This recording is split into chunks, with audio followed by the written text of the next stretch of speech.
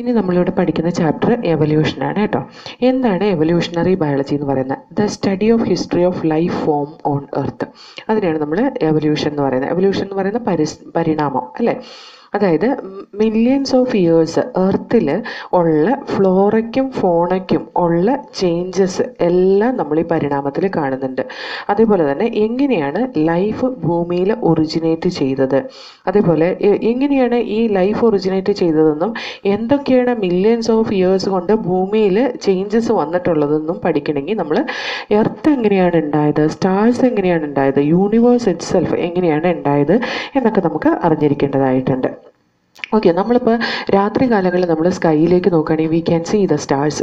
ഈ സ്റ്റാർസ് അതിൻ്റെ ഡിസ്റ്റൻസ്, അതായത് ഭൂമിയിൽ നിന്ന് സ്റ്റാർസിലേക്കുള്ള ഡിസ്റ്റൻസ് പറയുന്നത് നമ്മൾ ലൈറ്റ് ഇയറിലാണ് പറയുന്നത്, അല്ലാണ്ട് കിലോമീറ്ററിലല്ല പറയുന്നത്. But still if we R representing that in kilometre, നമ്മൾ കിലോമീറ്ററിൽ അതിനെ റെപ്രസെൻറ്റ് ചെയ്യുകയാണെങ്കിൽ നമ്മൾ നോക്കുന്ന ഒരുപാട് പാസ്റ്റിലേക്കാണ്. കാരണം എന്താണെന്നറിയോ, ഈ സ്റ്റാർസ് അതിൻ്റെ ലൈറ്റ് പ്രൊഡ്യൂസ് ചെയ്യുന്നത് millions of years back produce ചെയ്യുന്ന ലൈറ്റ് അത് ട്രാവൽ ചെയ്ത് ഇപ്പോഴായിരിക്കും നമുക്ക് ഭൂമിയിൽ ഇത് കാണാൻ കഴിയുന്നത്. ട്രില്യൺസ് ഓഫ് കിലോമീറ്റേഴ്സ് അതിനെ ട്രാവൽ ചെയ്യാനുണ്ട്. അതുകൊണ്ടാണ് millions of years back produce ചെയ്യുന്ന ഈ light trillions of kilometres travel ചെയ്ത് ഇപ്പം നമ്മുടെ കണ്ണിൽ പതിക്കുന്നത്. അതുകൊണ്ട് തന്നെ when we see A star we can understand V R peeping to our past. നമ്മൾ പാസ്റ്റിലേക്കാണ് നോക്കുന്നത് നമുക്ക് മനസ്സിലാവും. ഇനി നമുക്ക് ഈ പറയുന്ന ലൈഫ് ഭൂമിയിൽ ഒറിജിനേറ്റ് ചെയ്ത് അതൊരു യുണീക്ക് ഈവൻറ്റ് തന്നെയാണ്. യൂണിവേഴ്സിൻ്റെ ഹിസ്റ്ററിയിൽ ഒരു യുണീക്ക് ഈവൻറ്റ് തന്നെയാണ് ലൈഫിൻ്റെ ഒറിജിൻ എന്ന് പറയുന്നത്. യൂണിവേഴ്സ് വളരെ വാസ്റ്റ് ആയിട്ടുള്ള ഒന്നാണ്. യൂണിവേഴ്സിൻ്റെ മുമ്പിൽ എർത്ത് എന്ന് പറയുന്ന ഒരു ടൈനി സ്പോട്ട് മാത്രമാണ്, അതായത് ഒരു സ്പെക്ക് എന്ന് പറഞ്ഞാൽ ഒരു ടൈനി സ്പോട്ട് മാത്രമാണ്. യൂണിവേഴ്സ് എറൈസ് ചെയ്തത് 20 ബില്യൺ ഇയേഴ്സ് ബാക്കാണ്. അതായത് യൂണിവേഴ്സിൻ്റെ ഏജ് എന്ന് പറയുന്നത് 20 ബില്യൺ ഇയേഴ്സ് ഓൾഡാണ് യൂണിവേഴ്സ്. അവിടെ ഈ യൂണിവേഴ്സിൽ കുറേ ഹ്യൂജ് ക്ലസ്റ്റേഴ്സ് ഓഫ് ഗാലക്സീസ് ഉണ്ട്. അതായത് യൂണിവേഴ്സ് കംപ്രൈസ് ചെയ്യുന്ന കുറേ ഗാലക്സികളാണ് കേട്ടോ. ഈ ഗാലക്സീസിൽ എന്താ ഉള്ളതെന്ന് വെച്ചിട്ടുണ്ടെങ്കിൽ സ്റ്റാർസും ക്ലൗഡ്സ് ഓഫ് ഗ്യാസ് ആൻഡ് ഡസ്റ്റാണ് ഈ ഓരോ ഗാലക്സിയിലും ഉള്ളത്. ഇനി യൂണിവേഴ്സിൻ്റെ സൈസ് വെച്ചിട്ട് നമ്മൾ പറഞ്ഞു ഭൂമിയുടെ സൈസ് വന്നിട്ട് ഒരു സ്പെക്ക് മാത്രം അല്ലെങ്കിൽ ഒരു ടൈനി സ്പോട്ട് മാത്രമാണ്. എങ്ങനെയാണ് യൂണിവേഴ്സ് അറൈസ് ചെയ്തത്? യൂണിവേഴ്സ് അറൈസ് ചെയ്തത് അല്ലെങ്കിൽ ഒറിജിൻ ഓഫ് യൂണിവേഴ്സ് എക്സ്പ്ലെയിൻ ചെയ്യുന്ന ബിഗ് ബാങ് തിയറി വെച്ചിട്ടാണ്. ബിഗ് ബാങ് തിയറി എന്ന് പറയുന്നത് ഒരു സിംഗുലർ ഹ്യൂജ് എക്സ്പ്ലോഷൻ ആണ്. ഇമാജിനബിൾ ആയിട്ടുള്ള ഒരു ഹ്യൂജ് എക്സ്പ്ലോഷൻ വിത്ത് ബിഗ് ബാങ് സൗണ്ട്. അതോടുകൂടി യൂണിവേഴ്സ് എക്സ്പാൻഡ് ആവുകയും അതുപോലെ ടെമ്പറേച്ചറൊക്കെ കുറയുകയും ചെയ്തു. പതുക്കെ ഹൈഡ്രജനും ഹീലിയവും അവിടെ ഫോം ചെയ്തു. ഈ ഗ്യാസ് ഒക്കെ കണ്ടൻസ് ചെയ്തു അണ്ടർ ഗ്രാവിറ്റേഷണൽ ഗ്യാസ് ഒക്കെ കണ്ടൻസ് ചെയ്ത് ഗാലക്സീസ് ഫോം ചെയ്തു. ഇന്ന് യൂണിവേഴ്സിൽ കാണുന്ന ഗാലക്സീസ് ഫോം ചെയ്തു. അതുപോലെയുള്ള ഒരു ഗാലക്സിയാണ് സോളാർ നെബുല എന്ന് പറയുന്നത്, അല്ലെങ്കിൽ solar system of milky way Galaxy. ഒരു സോളാർ നെബുല അല്ലെങ്കിൽ സോളാർ സിസ്റ്റം, അതിനകത്താണ് എർത്ത് ഉള്ളത്. എർത്ത് ഏകദേശം 4.5 ബില്യൺ ഇയേഴ്സ് ബാക്ക് ഫോം ചെയ്തതാണ്. 4.5 ബില്യൺ ഇയേഴ്സ് ബാക്ക് ഫോം ചെയ്ത. ഒരു ബില്യൺ എന്ന് പറയുന്ന 100 കോടിയാണ് കേട്ടോ. അപ്പോൾ എർത്ത് ഫോം ചെയ്യുന്ന സമയത്ത് എർത്തിൻ്റെ സർഫസിൽ there was no atmosphere. എർത്തിന് atmosphere ഉണ്ടായിരുന്നില്ല. അവിടെ വാട്ടർ വേപ്പറും മീത്തേനും കാർബൺ ഡൈ ഓക്സൈഡും അമോണിയം ഒക്കെ ഉണ്ടായിരുന്നു. അത് റിലീസ് ചെയ്തത് ആ എർത്തിൻ്റെ സർഫസിൽ നിന്നുള്ള മോൾട്ടൻ മാസിൽ നിന്ന് റിലീസ് ചെയ്താണ് ഈ വാട്ടർ വേപ്പറും മീത്തേനും കാർബൺ ഡൈ ഓക്സൈഡും അമോണിയം ഒക്കെ. ഓക്കെ, അതേപോലെ യു വി റേസിനെ പ്രൊട്ടക്ട് ചെയ്യാൻ ഒന്നും എർത്തിനുണ്ടായിരുന്നില്ല. അതുകൊണ്ട് തന്നെ യു വി റേസ് നേരെ ഭൂമിയിലേക്ക് പതിച്ചിരുന്നു. അതുകൊണ്ട് ഈ വാട്ടർ വേപ്പറിനെയൊക്കെ അതിനെ സ്പ്ലിറ്റ് ചെയ്തിട്ട് ഹൈഡ്രജനും ഓക്സിജനും ആക്കി മാറ്റി.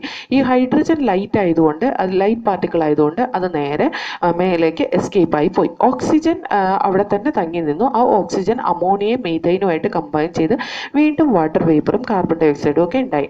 അത് കഴിഞ്ഞിട്ട് ഓസോൺ ലെയറൊക്കെ ഫോം ചെയ്തു. അത് കഴിഞ്ഞ് നമ്മുടെ ഭൂമിയുടെ സർഫസ് പതുക്കെ കൂളാവാൻ തുടങ്ങിയപ്പോൾ ഈ വാട്ടർ വേപ്പറൊക്കെ റെയിനായിട്ട് ഭൂമിയിലേക്ക് പതിക്കാൻ തുടങ്ങി. ഭൂമിയുടെ എല്ലാ ഡിപ്രഷൻസും ലൈക്ക് ഓഷ്യൻസും ഡിപ്രഷൻസും ഒക്കെ ഫില്ല് ചെയ്തു. ആ ഓഷ്യൻസും ഡിപ്രഷൻസും ഫില്ല് ചെയ്ത ഈ വാട്ടർ അതൊരു ബ്രോത്ത് പോലെ ആക്ട് ചെയ്തു. അതായത് ഒരു വാട്ടർ മീഡിയം പോലെ ആക്ട് ചെയ്തു. ഈ വാട്ടർ മീഡിയത്തിലാണ് ഫസ്റ്റ് ലൈഫ് എന്ന് പറയുന്ന ആക്ടിവിറ്റി ഉണ്ടായത്. ലൈഫ് എന്ന് പറയുന്ന ഒരു ആക്ടിവിറ്റിയാണ് അല്ലെ. എന്താ ലൈഫ് എന്ന് പറയുന്ന ആക്ടിവിറ്റി? Metabolic activity. ആ മെറ്റാബോളിക് ആക്ടിവിറ്റീനെയല്ലേ നമ്മൾ ലൈഫ് എന്ന് റെപ്രസെന്റ് ചെയ്യുന്നത്. അപ്പോൾ ആ metabolic activities or the biochemical activities അല്ലെങ്കിൽ ചില കെമിക്കൽ റിയാക്ഷൻസ് അവിടെ ഫോം ചെയ്തു. 500 million years after the formation of the earth എന്ന് പറഞ്ഞാൽ 4 ബില്യൺ ഇയേഴ്സ് ബാക്ക് ഈ വാട്ടർ മീഡിയത്തിൽ ചില കോമ്പൗണ്ട്സ് തമ്മിൽ അങ്ങും ഇങ്ങും റിയാക്ട് ചെയ്യാൻ തുടങ്ങി. അതാണ് life appeared on the surface എന്ന് പറയുന്നത്. ലൈഫാണ് അപ്പിയർ ചെയ്തത്, അതായത് ലിവിങ് ഓർഗാനിസം അല്ല, ലൈഫ്. ഇനി ഈ ലൈഫ് ഔട്ടർ സ്പേസിൽ നിന്ന് വന്നതായിരിക്കുമോ? ഔട്ടർ സ്പേസിൽ നിന്ന് ലൈഫ് വന്നത് എക്സ്പ്ലെയിൻ ചെയ്ത കോസ്മിക് പാൻസ്പെർമിയ തിയറിയാണ്. അതായത് ഔട്ടർ സ്പേസിൽ നിന്ന് സ്പോർസ് രൂപേണ ഭൂമിയിലേക്ക് ജീവൻ വരികയും ഈ ജീവൻ ഭൂമിയിൽ അതേപോലത്തെ പല ഗ്രഹങ്ങളിലും ഈ സ്പോർസ് എത്തിയും അവിടുന്ന് പുതിയ ഓർഗാനിസം ഉണ്ടാവുകയും ചെയ്തു എന്ന് പറയുന്നതാണ് പാൻസ്പെർമിയ. പക്ഷെ അത് ഡിസ്പ്രൂവ് ചെയ്ത കാര്യമാണ് panspermia. But it is A favourite idea for some അസ്ട്രോണമേഴ്സ് now also. നമ്മൾ പറയുന്നില്ലേ സ്പേസിൽ നിന്നുള്ള ആളുകൾ, അതിനെക്കുറിച്ചിട്ട് കുറേ മൂവീസൊക്കെ നമ്മൾ ഇടയ്ക്കിടയ്ക്ക് കാണാറുണ്ട് അല്ലേ. അപ്പോൾ അത് ശരിക്കും പറഞ്ഞാൽ അങ്ങനെയൊന്നും അല്ല ലൈഫ് ഒറിജിനേറ്റ് ചെയ്തേ എന്ന് പ്രൂവ് ചെയ്തിട്ടുണ്ട്. ബട്ട് സ്റ്റിൽ അസ്ട്രോണമേഴ്സ് ഇപ്പോഴും അതിൻ്റെ ബാക്കിൽ ഉണ്ട്. ഇനി നമ്മൾ വേറൊരു തിയറി പറയുന്നത് എന്താണെന്ന് വെച്ചാൽ സ്പോണ്ടേനിയസ് ജനറേഷൻ വഴിയാണ് ആദ്യം ലൈഫ് ഫോം ചെയ്ത് എർത്തിൽ, അതായത് ചീഞ്ഞു കിടക്കുന്ന സാധനങ്ങളിൽ നിന്ന്, അതായത് decaying and rotting matter like straw, mud etcetera, അവിടെ നിന്നാണ് ലൈഫ് ഫോം ചെയ്തതെന്ന്. പക്ഷേ അത് ഡിസ്പ്രൂവ് ചെയ്യുന്ന ബയോജനസിസ് ഒരു എക്സ്പെരിമെൻറ്റ് വെച്ച് പ്രൂവ് ചെയ്തു. അത് പ്രൂവ് ചെയ്തത് ലൂയിസ് പാസ്റ്റർ എന്ന് പറയുന്ന സയൻറ്റിസ്റ്റാണ്. ഫ്രാൻസിസ്കോ റെഡ്ഡിയും ലസാരോസ് പാലൻസാനിയും ഒക്കെ പ്രൂവ് ചെയ്തതാണത് കേട്ടോ. നമ്മുടെ ടെക്സ്റ്റ് ബുക്കിൽ ലൂയിസ് പാസ്റ്ററിൻ്റെ കാര്യം മാത്രമേ പറഞ്ഞിട്ടുള്ളൂ. അതിനകത്ത് അവരെന്താ ചെയ്തതെന്ന് വെച്ചിട്ടുണ്ടെങ്കിൽ ഒരു സ്റ്റെറൈൽ ഫ്ലാസ്കിൻ്റെ ഉള്ളിൽ, സ്റ്റെറൈൽ മീഡിയയുടെ ഉള്ളിൽ ഒരു കിൽഡ് ഈസ്റ്റിനെ ഇട്ടപ്പോൾ there was no east production or live cells production from that flask. പക്ഷേ ഒരു living organism wear able to arise from the open flask, അതായത് സ്റ്റെറൈലായിട്ടുള്ള മീഡിയൊക്കെ ഇട്ടതിന് ശേഷം അതിനകത്ത് ഹീറ്റ് കിൽഡ് ഇതിനെ ഈസ്റ്റിനെയും ഇട്ട് അത് ഓപ്പൺ ആക്കി വെച്ച് കഴിഞ്ഞപ്പോൾ അതിനകത്ത് നിന്ന് ലൈഫ് അറൈസ് ചെയ്തു എന്ന് പറഞ്ഞു കഴിഞ്ഞിട്ടുണ്ടെങ്കിൽ ഈ ലൈഫ് സ്പോർസ്, അതായത് ഫംഗസ് ഒക്കെ കോസ്മോപോളിറ്റൻ ആണ്, എവിടെയും കാണും അതിൻ്റെ സ്പോർസ്. ആ സ്പോർസ് എയറിൽ കൂടെ വന്ന് അത് ആ ഫ്ലാസ്കിൽ വീണത് കൊണ്ടാണ് ലൈഫ് ഉണ്ടായത്. That prove the biogenesis. Luis പാസ്റ്ററൊക്കെ അത് പ്രൂവ് ചെയ്ത് സ്വാൻ നെക്ക് ഫ്ലാസ്ക് എക്സ്പെരിമെൻറ്റ് വെച്ചിട്ടാണ് കേട്ടോ. സ്വാൻ നെക്ക് ഫ്ലാസ്ക് എക്സ്പെരിമെൻറ്റ് വെച്ചിട്ടാണ് അദ്ദേഹം അത് പ്രൂവ് ചെയ്തത്. ഇനി എങ്ങനെയാണ് ലൈഫ് എറൈസ് ചെയ്യുന്നത് എന്നതിനെക്കുറിച്ചൊരു ക്ലിയർ ഐഡിയ കൊണ്ടുവന്നത് Oparin of Russia and Haldane of England ആണ്. അവർ പറഞ്ഞത് എന്താണെന്ന് വെച്ചാൽ ഫസ്റ്റ് ഫോം ഓഫ് ലൈഫ് അത് ഒറിജിനേറ്റ് ചെയ്തത് pre existing non living organic മോളിക്യൂളിൽ നിന്നായിരിക്കും എന്നാണ് പറഞ്ഞത്. ഈ and the formation of life was proceeded by chemical evolution. അതുകൊണ്ട് തന്നെ അവർ പറഞ്ഞത് കെമിക്കൽ എവല്യൂഷനെ പറ്റിയിട്ടാണ്. ഈ ഓർഗാനിക് മോളിക്യൂൾസ് ഫോം ചെയ്തത് ഇനോർഗാനിക് കോൺസ്റ്റിറ്റ്യുവൻസി എന്നാണ്. നമ്മൾ പറഞ്ഞല്ലോ 4 billion years back life inorganic compounds when they started acting together, that metabolic activity or biochemical activity പോലത്തെ ആക്ടിവിറ്റി ഉണ്ടാവാൻ തുടങ്ങി. ആ ഇനോർഗാനിക് മോളിക്യൂൾസ് തമ്മിൽ റിയാക്ട് ചെയ്ത് വലിയ വലിയ ഓർഗാനിക് കോമ്പൗണ്ട്സ് ലൈക്ക് RNA പ്രോട്ടീനൊക്കെ ഉണ്ടായി കഴിഞ്ഞ് അവിടെ നിന്നൊക്കെയാണ് ലൈഫ് അറൈസ് ചെയ്തതെന്നാണ് അവർ പറയുന്നത്. ഇങ്ങനെ ഒരു കണ്ടീഷൻ, അങ്ങനെ ഒരു റിയാക്ഷൻ നടക്കാനുള്ള കാരണം എന്താണെന്ന് വെച്ചാൽ എർത്തിൻ്റെ സർഫസിൽ അതിന് ഫേവറബിൾ ആയിട്ടുള്ള കണ്ടീഷൻ ആയിരുന്നു. കാരണം എർത്തിൻ്റെ സർഫസ് ഹൈ ടെമ്പറേച്ചറും ഓൾക്കാനിക് സ്റ്റോമും റെഡ്യൂസിങ് അറ്റ്മോസ്ഫിയർ, അതേപോലെ എർത്തിൻ്റെ സർഫസിൽ കണ്ടിരുന്ന മീഥെയിൻ, അമോണിയ ഒക്കെയാണ്. അതുകൊണ്ട് തന്നെ ഇങ്ങനെയൊരു എവല്യൂഷൻ നടക്കാനുള്ള സാധ്യതയുണ്ട്. 1953 SL മില്ലർ എന്ന് പറയുന്ന ഒരു American scientist similar condition laboratory സ്കെയിലിൽ ക്രിയേറ്റ് ചെയ്തു. അതിനെ മില്ലർ എക്സ്പെരിമെൻ്റ് എന്നാണ് പറയുക. അദ്ദേഹം എന്താ ചെയ്തതെന്ന് വെച്ചാൽ he created electric ഡിസ്ചാർജിനെ closed flask. അത് ഇലക്ട്രിക് ഡിസ്ചാർജ് ഒരു ക്ലോസ്ഡ് ഫ്ലാസ്കിനകത്ത് ക്രിയേറ്റ് ചെയ്തു. Here you can see electrode വെച്ചിട്ട് ഒരു ഇലക്ട്രിക് സ്പാർക്ക് ഒരു ക്ലോസ്ഡ് ഫ്ലാസ്കിനകത്ത് ക്രിയേറ്റ് ചെയ്തു. ആൻഡ് റെഡ്യൂസിങ് അറ്റ്മോസ്ഫിയർ അത് കഴിഞ്ഞിട്ട് അതിനകത്തേക്ക് മീഥെയിനും ഹൈഡ്രജനും അമോണിയം വാട്ടർ വേപ്പറും ഒക്കെ 800 ഡിഗ്രി സെൽഷ്യസിൽ പ്രൊവൈഡ് ചെയ്തു. അദ്ദേഹം അന്നേരം ഒബ്സർവ് ചെയ്ത് എന്താണെന്ന് വെച്ചാൽ formation of certain amino acids ആണ്. എന്തൊക്കെ അമിനോ ആസിഡ് അവിടെ ഫോം ചെയ്തതെന്ന് വെച്ചാൽ ഗ്ലൈസിനും അലിനിനും അസ്പാർട്ടിക് ആസിഡും ഒക്കെയാണ് അവിടെ ഫോം ചെയ്തത്. ഗ്ലൈസിനാണ് ഫസ്റ്റ് അമിനോ ആസിഡ് ഇങ്ങനെ മില്ലറിൻ്റെ എക്സ്പെരിമെൻറ്റിൽ ഫോം ചെയ്തത് കേട്ടോ. അതേപോലെ തന്നെ സിമിലർ എക്സ്പെരിമെൻറ്റ് വേറെ കുറേ സയൻറ്റിസ്റ്റും കണ്ടക്ട് ചെയ്തിട്ടുണ്ട്. അവർ കണ്ടക്ട് ചെയ്തപ്പോൾ അവർക്ക് കിട്ടിയത് കുറേ ഷുഗറും നൈട്രജൻ ബേസസും പിഗ്മെൻസും ഫാറ്റും ഒക്കെ കിട്ടി. അതേപോലെ ഭൂമിയിലേക്ക് സ്പേസിൽ നിന്ന് വരുന്ന ചില പീസസ് ഓഫ് റോക്ക് അല്ലെങ്കിൽ മെറ്റൽ, അതിന് നമ്മൾ പറയുന്നതാണ് മെറ്റിയോറൈറ്റ്. ഈ കണ്ടന്റും ഇതൊക്കെ റിവീൽ ചെയ്യുന്നതാണ്. അതായത് ഈ similar compounds indicating that similar process R occurring elsewhere in space. സ്പേസിലും ഇതേപോലത്തെ പ്രോസസ്സ് നടക്കുന്നുണ്ട് എന്ന് കാണിക്കുന്നതിനൊരു പ്രൂഫ് മാതിരിയാണ് മെറ്റിയോറൈറ്റ് നമ്മുടെ ഭൂമിയിൽ വന്ന് പതിക്കുന്ന മെറ്റിയോറൈറ്റ് നോക്കുമ്പോൾ അതിനകത്തെ കണ്ടന്റിൽ നിന്ന് നമുക്ക് വെളിവാകുന്നത്. ഓക്കെ, അത് ഈ ലിമിറ്റഡ് എവിഡൻസ് കുറേ പേര് അക്സെപ്റ്റ് ചെയ്തു, കുറേ പേര് റിജക്റ്റ് ചെയ്തു. ഓക്കെ, പക്ഷേ but still we have no idea about how the first self replicating metabolic capsule was formed. ഇപ്പോഴും നമുക്കറിയില്ല എങ്ങനെയാണ് first self replicating metabolic capsule life arose ചെയ്തതെന്ന്. പക്ഷേ first non cellular form of life could have originated 3 billion years back എന്നാണ് പറയുന്നത്. അതായത് polysaccharide പോലത്തെ molecules, അങ്ങനത്തെ മോളിക്യൂൾ RNA, പ്രോട്ടീൻ, അങ്ങനത്തെ മോളിക്യൂൾസൊക്കെ ഏകദേശം 3 ബില്യൺ ഇയേഴ്സ് ബാക്ക് ഫോം ചെയ്തു എന്നാണ് പറയപ്പെടുന്നത്. അതായത് ആ മോളിക്യൂളിനെ നമ്മൾ പറയുന്ന പേരാണ് പ്രോട്ടോബയോണ്ട്. അതിനൊരു പ്രത്യേകതയുണ്ട്, they can undergo what to say they are A cluster of protein, polysaccharide, lipid, nucleic acid etcetera. അതിന് റിപ്ലിക്കേഷൻ കപ്പാസിറ്റി ഒന്നും ഇല്ലാത്തതാണ് കേട്ടോ. ദെൻ ആഫ്റ്റർ ദാറ്റ് ഇമ്മീഡിയറ്റ്ലി ഈ ക്ലസ്റ്റർ ഓഫ് ന്യൂക്ലിയോ പ്രോട്ടീൻ അത് സറൗണ്ട് ചെയ്ത ഒരു ലിപ്പിഡ് കോട്ടും കൂടെ ഉണ്ടായി. അതിനെ നമ്മൾ പ്രോട്ടോസെൽ എന്നാ പറയാ. അതാണ് 3 ബില്യൺ ഇയേഴ്സ് ബാക്ക് നമുക്ക് ക്ലിയർ ആയിട്ട് കാണാൻ കഴിയുന്നത്. അതായത് പ്രോട്ടോബയോണ്ട് എന്ന് പറയുന്നത് പോളിസാക്രൈഡ് പോലത്തെ ചില മോളിക്യൂൾസ് ഉണ്ടായി, അതേപോലെ ഓർഗാനിക് കോമ്പൗണ്ട്സ് ഫോം ചെയ്താണ്. ഈ ഓർഗാനിക് കോമ്പൗണ്ട്സിനൊരു കവറും വന്നു, അതേപോലെ തന്നെ ആ കവറിന്റെ ഉള്ളിൽ, അതായത് ലിപ്പിഡ് കൊണ്ടുള്ള ഒരു ഔട്ടർ കവറിങ്ങും വന്നു, അല്ലെങ്കിൽ ഒരു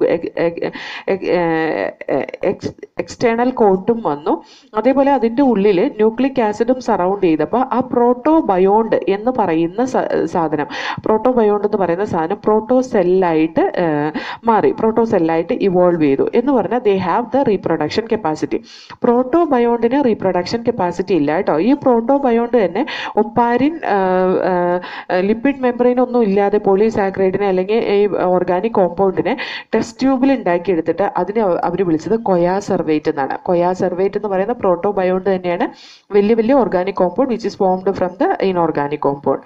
ഇനി അതിനൊരു മെംബ്രെയിനും കിട്ടി, ലിപ്പിഡ് മെംബ്രെയിനും കിട്ടി. അതിൻ്റെ ഉള്ളിലിരിക്കുന്ന ന്യൂക്ലിക് ആസിഡ് ദേ സ്റ്റാർട്ടഡ് റീപ്ലിക്കേറ്റിംഗ്. ആ ഒരു കപ്പാസിറ്റിയാണ് റീപ്രൊഡക്ഷൻ കപ്പാസിറ്റി എന്ന് പറയുന്നത്.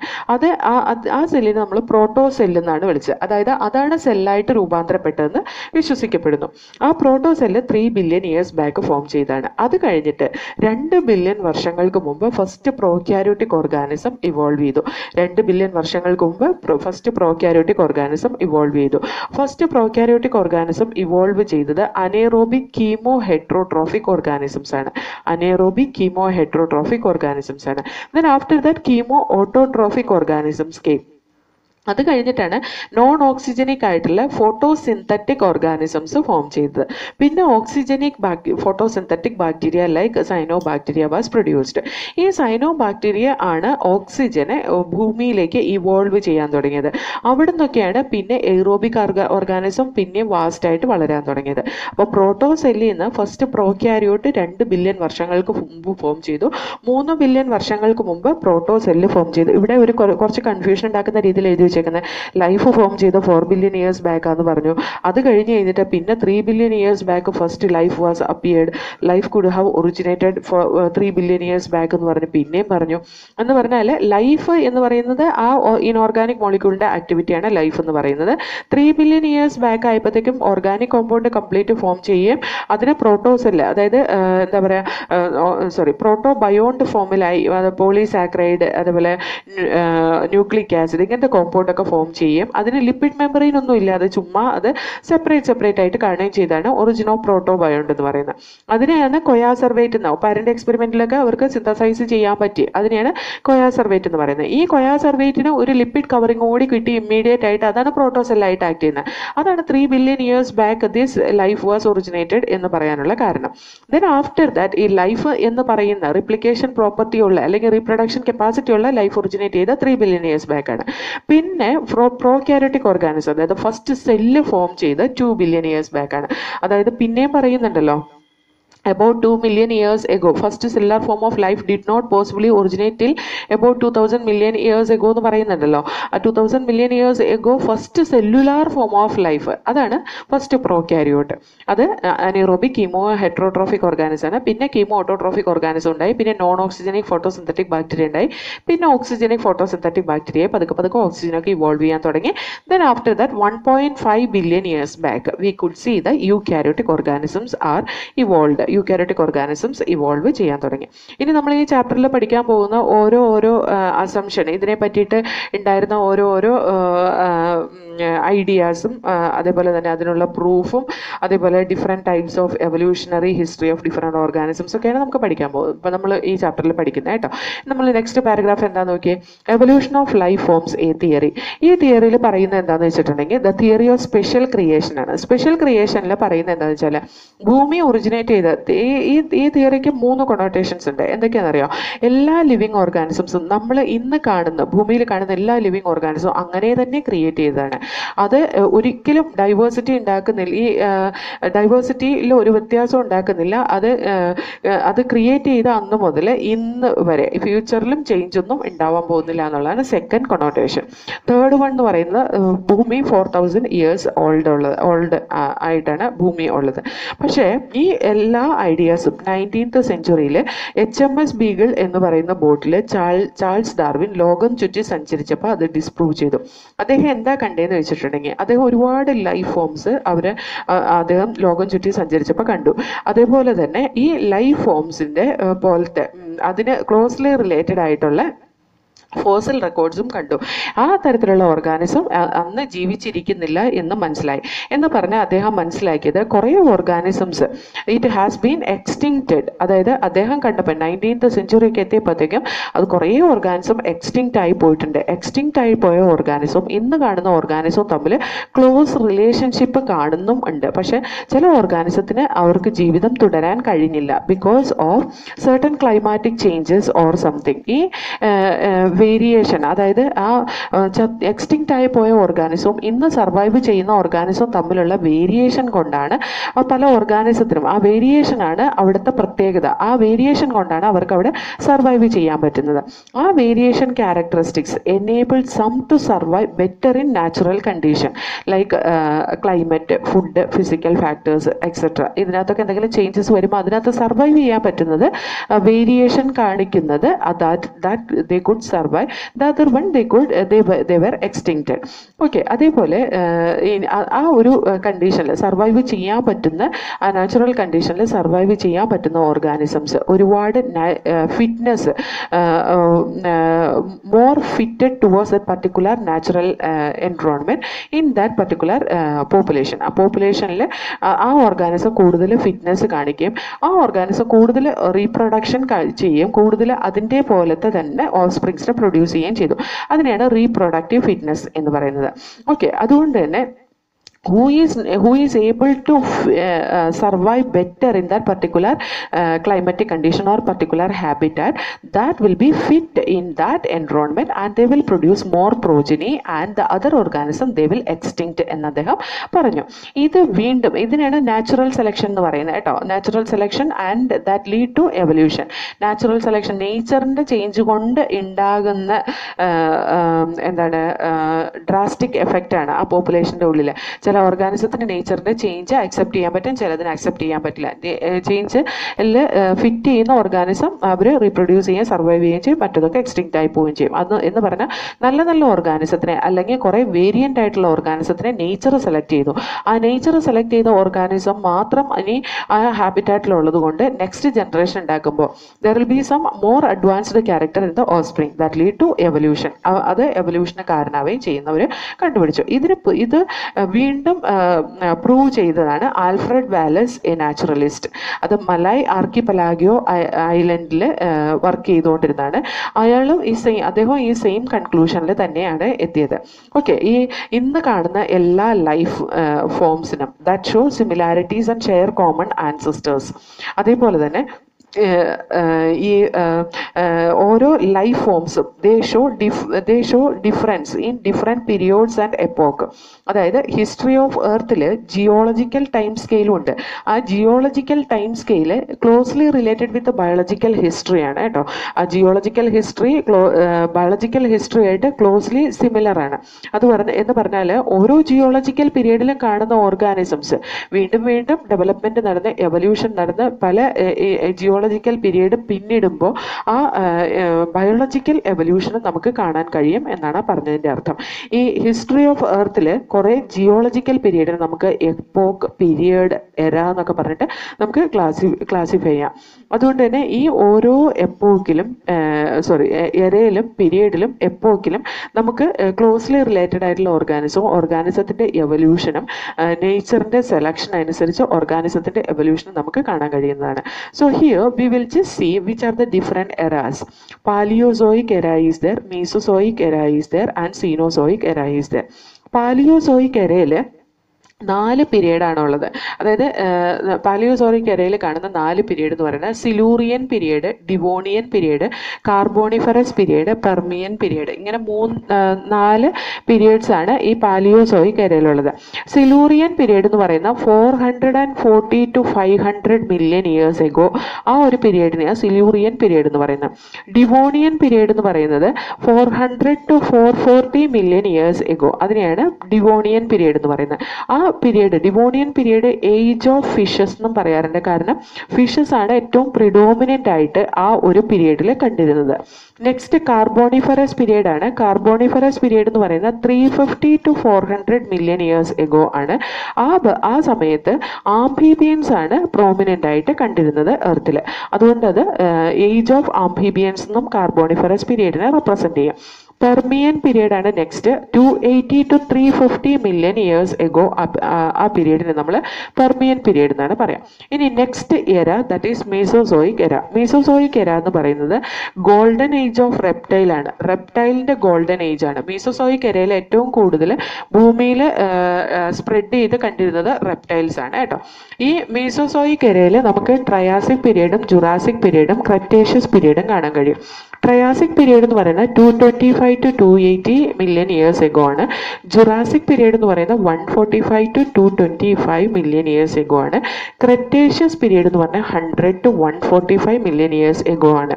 ക്രെറ്റേഷ്യസ് പീരീഡിലാണ് ഏവ്സ് അല്ലെങ്കിൽ ബേർഡ്സ് ഇവോൾവ് ചെയ്തത്. അതായത് golden age of birds Cretaceous period അല്ലെങ്കിൽ ഏജ് ഓഫ് ബേർഡ്സ് എന്ന് പറഞ്ഞാൽ മതി, ക്രെറ്റേഷ്യസ് പീരീഡിലാണ്. ഇനി next Cenozoic എര.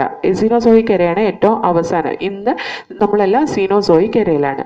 Cenozoic എര it is golden age of mammal. ഇനി ഏറ്റവും കൂടുതൽ ഡോമിനേറ്റ് ചെയ്ത് എർത്തിൽ കണ്ടത്, സീനോസോയിക് എരയിൽ ഏറ്റവും കൂടുതൽ ഡോമിനേറ്റ് ചെയ്ത് കാണുന്നത് മാമൽസ് ആണ്. ഈ സീനോസോയിക് എരയെ നമുക്ക് രണ്ടായിട്ട് ഡിവൈഡ് ചെയ്യാം. ടെറിഷറി പീരീഡും ക്വട്ടേർണറി പീരീഡും. ടെറിഷറി പീരീഡ് എന്ന് പറയുന്നത് 50 to 100 മില്യൺ ഇയേഴ്സ് എഗോ, അതാണ് tertiary period. 0 to 50 million years ago, that is ക്വട്ടേർണറി period. Okay, so tertiary period and ക്വട്ടേർണറി period is 50 to 100 and 0 to 50 million years ago respectively. Okay, now there if we see the ഇനിയിപ്പോൾ നമ്മൾ ഈ പീരീഡും അതുപോലെ തന്നെ ഈ geological time scale കിട്ടിക്കഴിഞ്ഞ് കഴിഞ്ഞാൽ നമ്മളൊരു organism ഏത് പീരീഡിൽ ജീവിച്ചിരുന്നതെന്നൊക്കെ മനസ്സിലാക്കുന്നത് നമുക്ക് അതിൻ്റെ ഫോസിൽ റെക്കോർഡ് വെച്ച് ഫോസിലിൻ്റെ കാലപ്പഴക്കം നോക്കിക്കഴിഞ്ഞ് കഴിഞ്ഞാൽ നമുക്ക് ഈസി ആയിട്ട് മനസ്സിലാക്കാൻ കഴിയും കേട്ടോ. അത് പിന്നെ ഈ പറയുന്ന പീരീഡിൻ്റെ ഡിഫറെൻറ്റ് ഡിവിഷൻസ് ഉണ്ട്. അതായത് എന്താണ് എപ്പോക്ക് എന്ന് പറയും. എപ്പോക്ക് നമ്മൾ അത്ര ഇമ്പോർട്ടൻസ് കൊടുക്കാറില്ല, എന്നാലും ഞാൻ പറയാം. ടെറിഷറി പീരീഡിലുള്ള കുറേ എപ്പോക്സ് ആണ്. ഇയോസിൻ, ഒളിഗോസിൻ, മയോസിൻ, പ്ലിയോസിൻ, പ്ലീസ്റ്റോസിൻ എന്നൊക്കെ പറഞ്ഞിട്ട്. ഓക്കെ, അത് അത്ര ഇമ്പോർട്ടൻ്റ് അല്ലാത്തതുകൊണ്ടാണ് ഞാൻ അത്ര എക്സ്പ്ലെയിൻ ചെയ്യാത്തത്.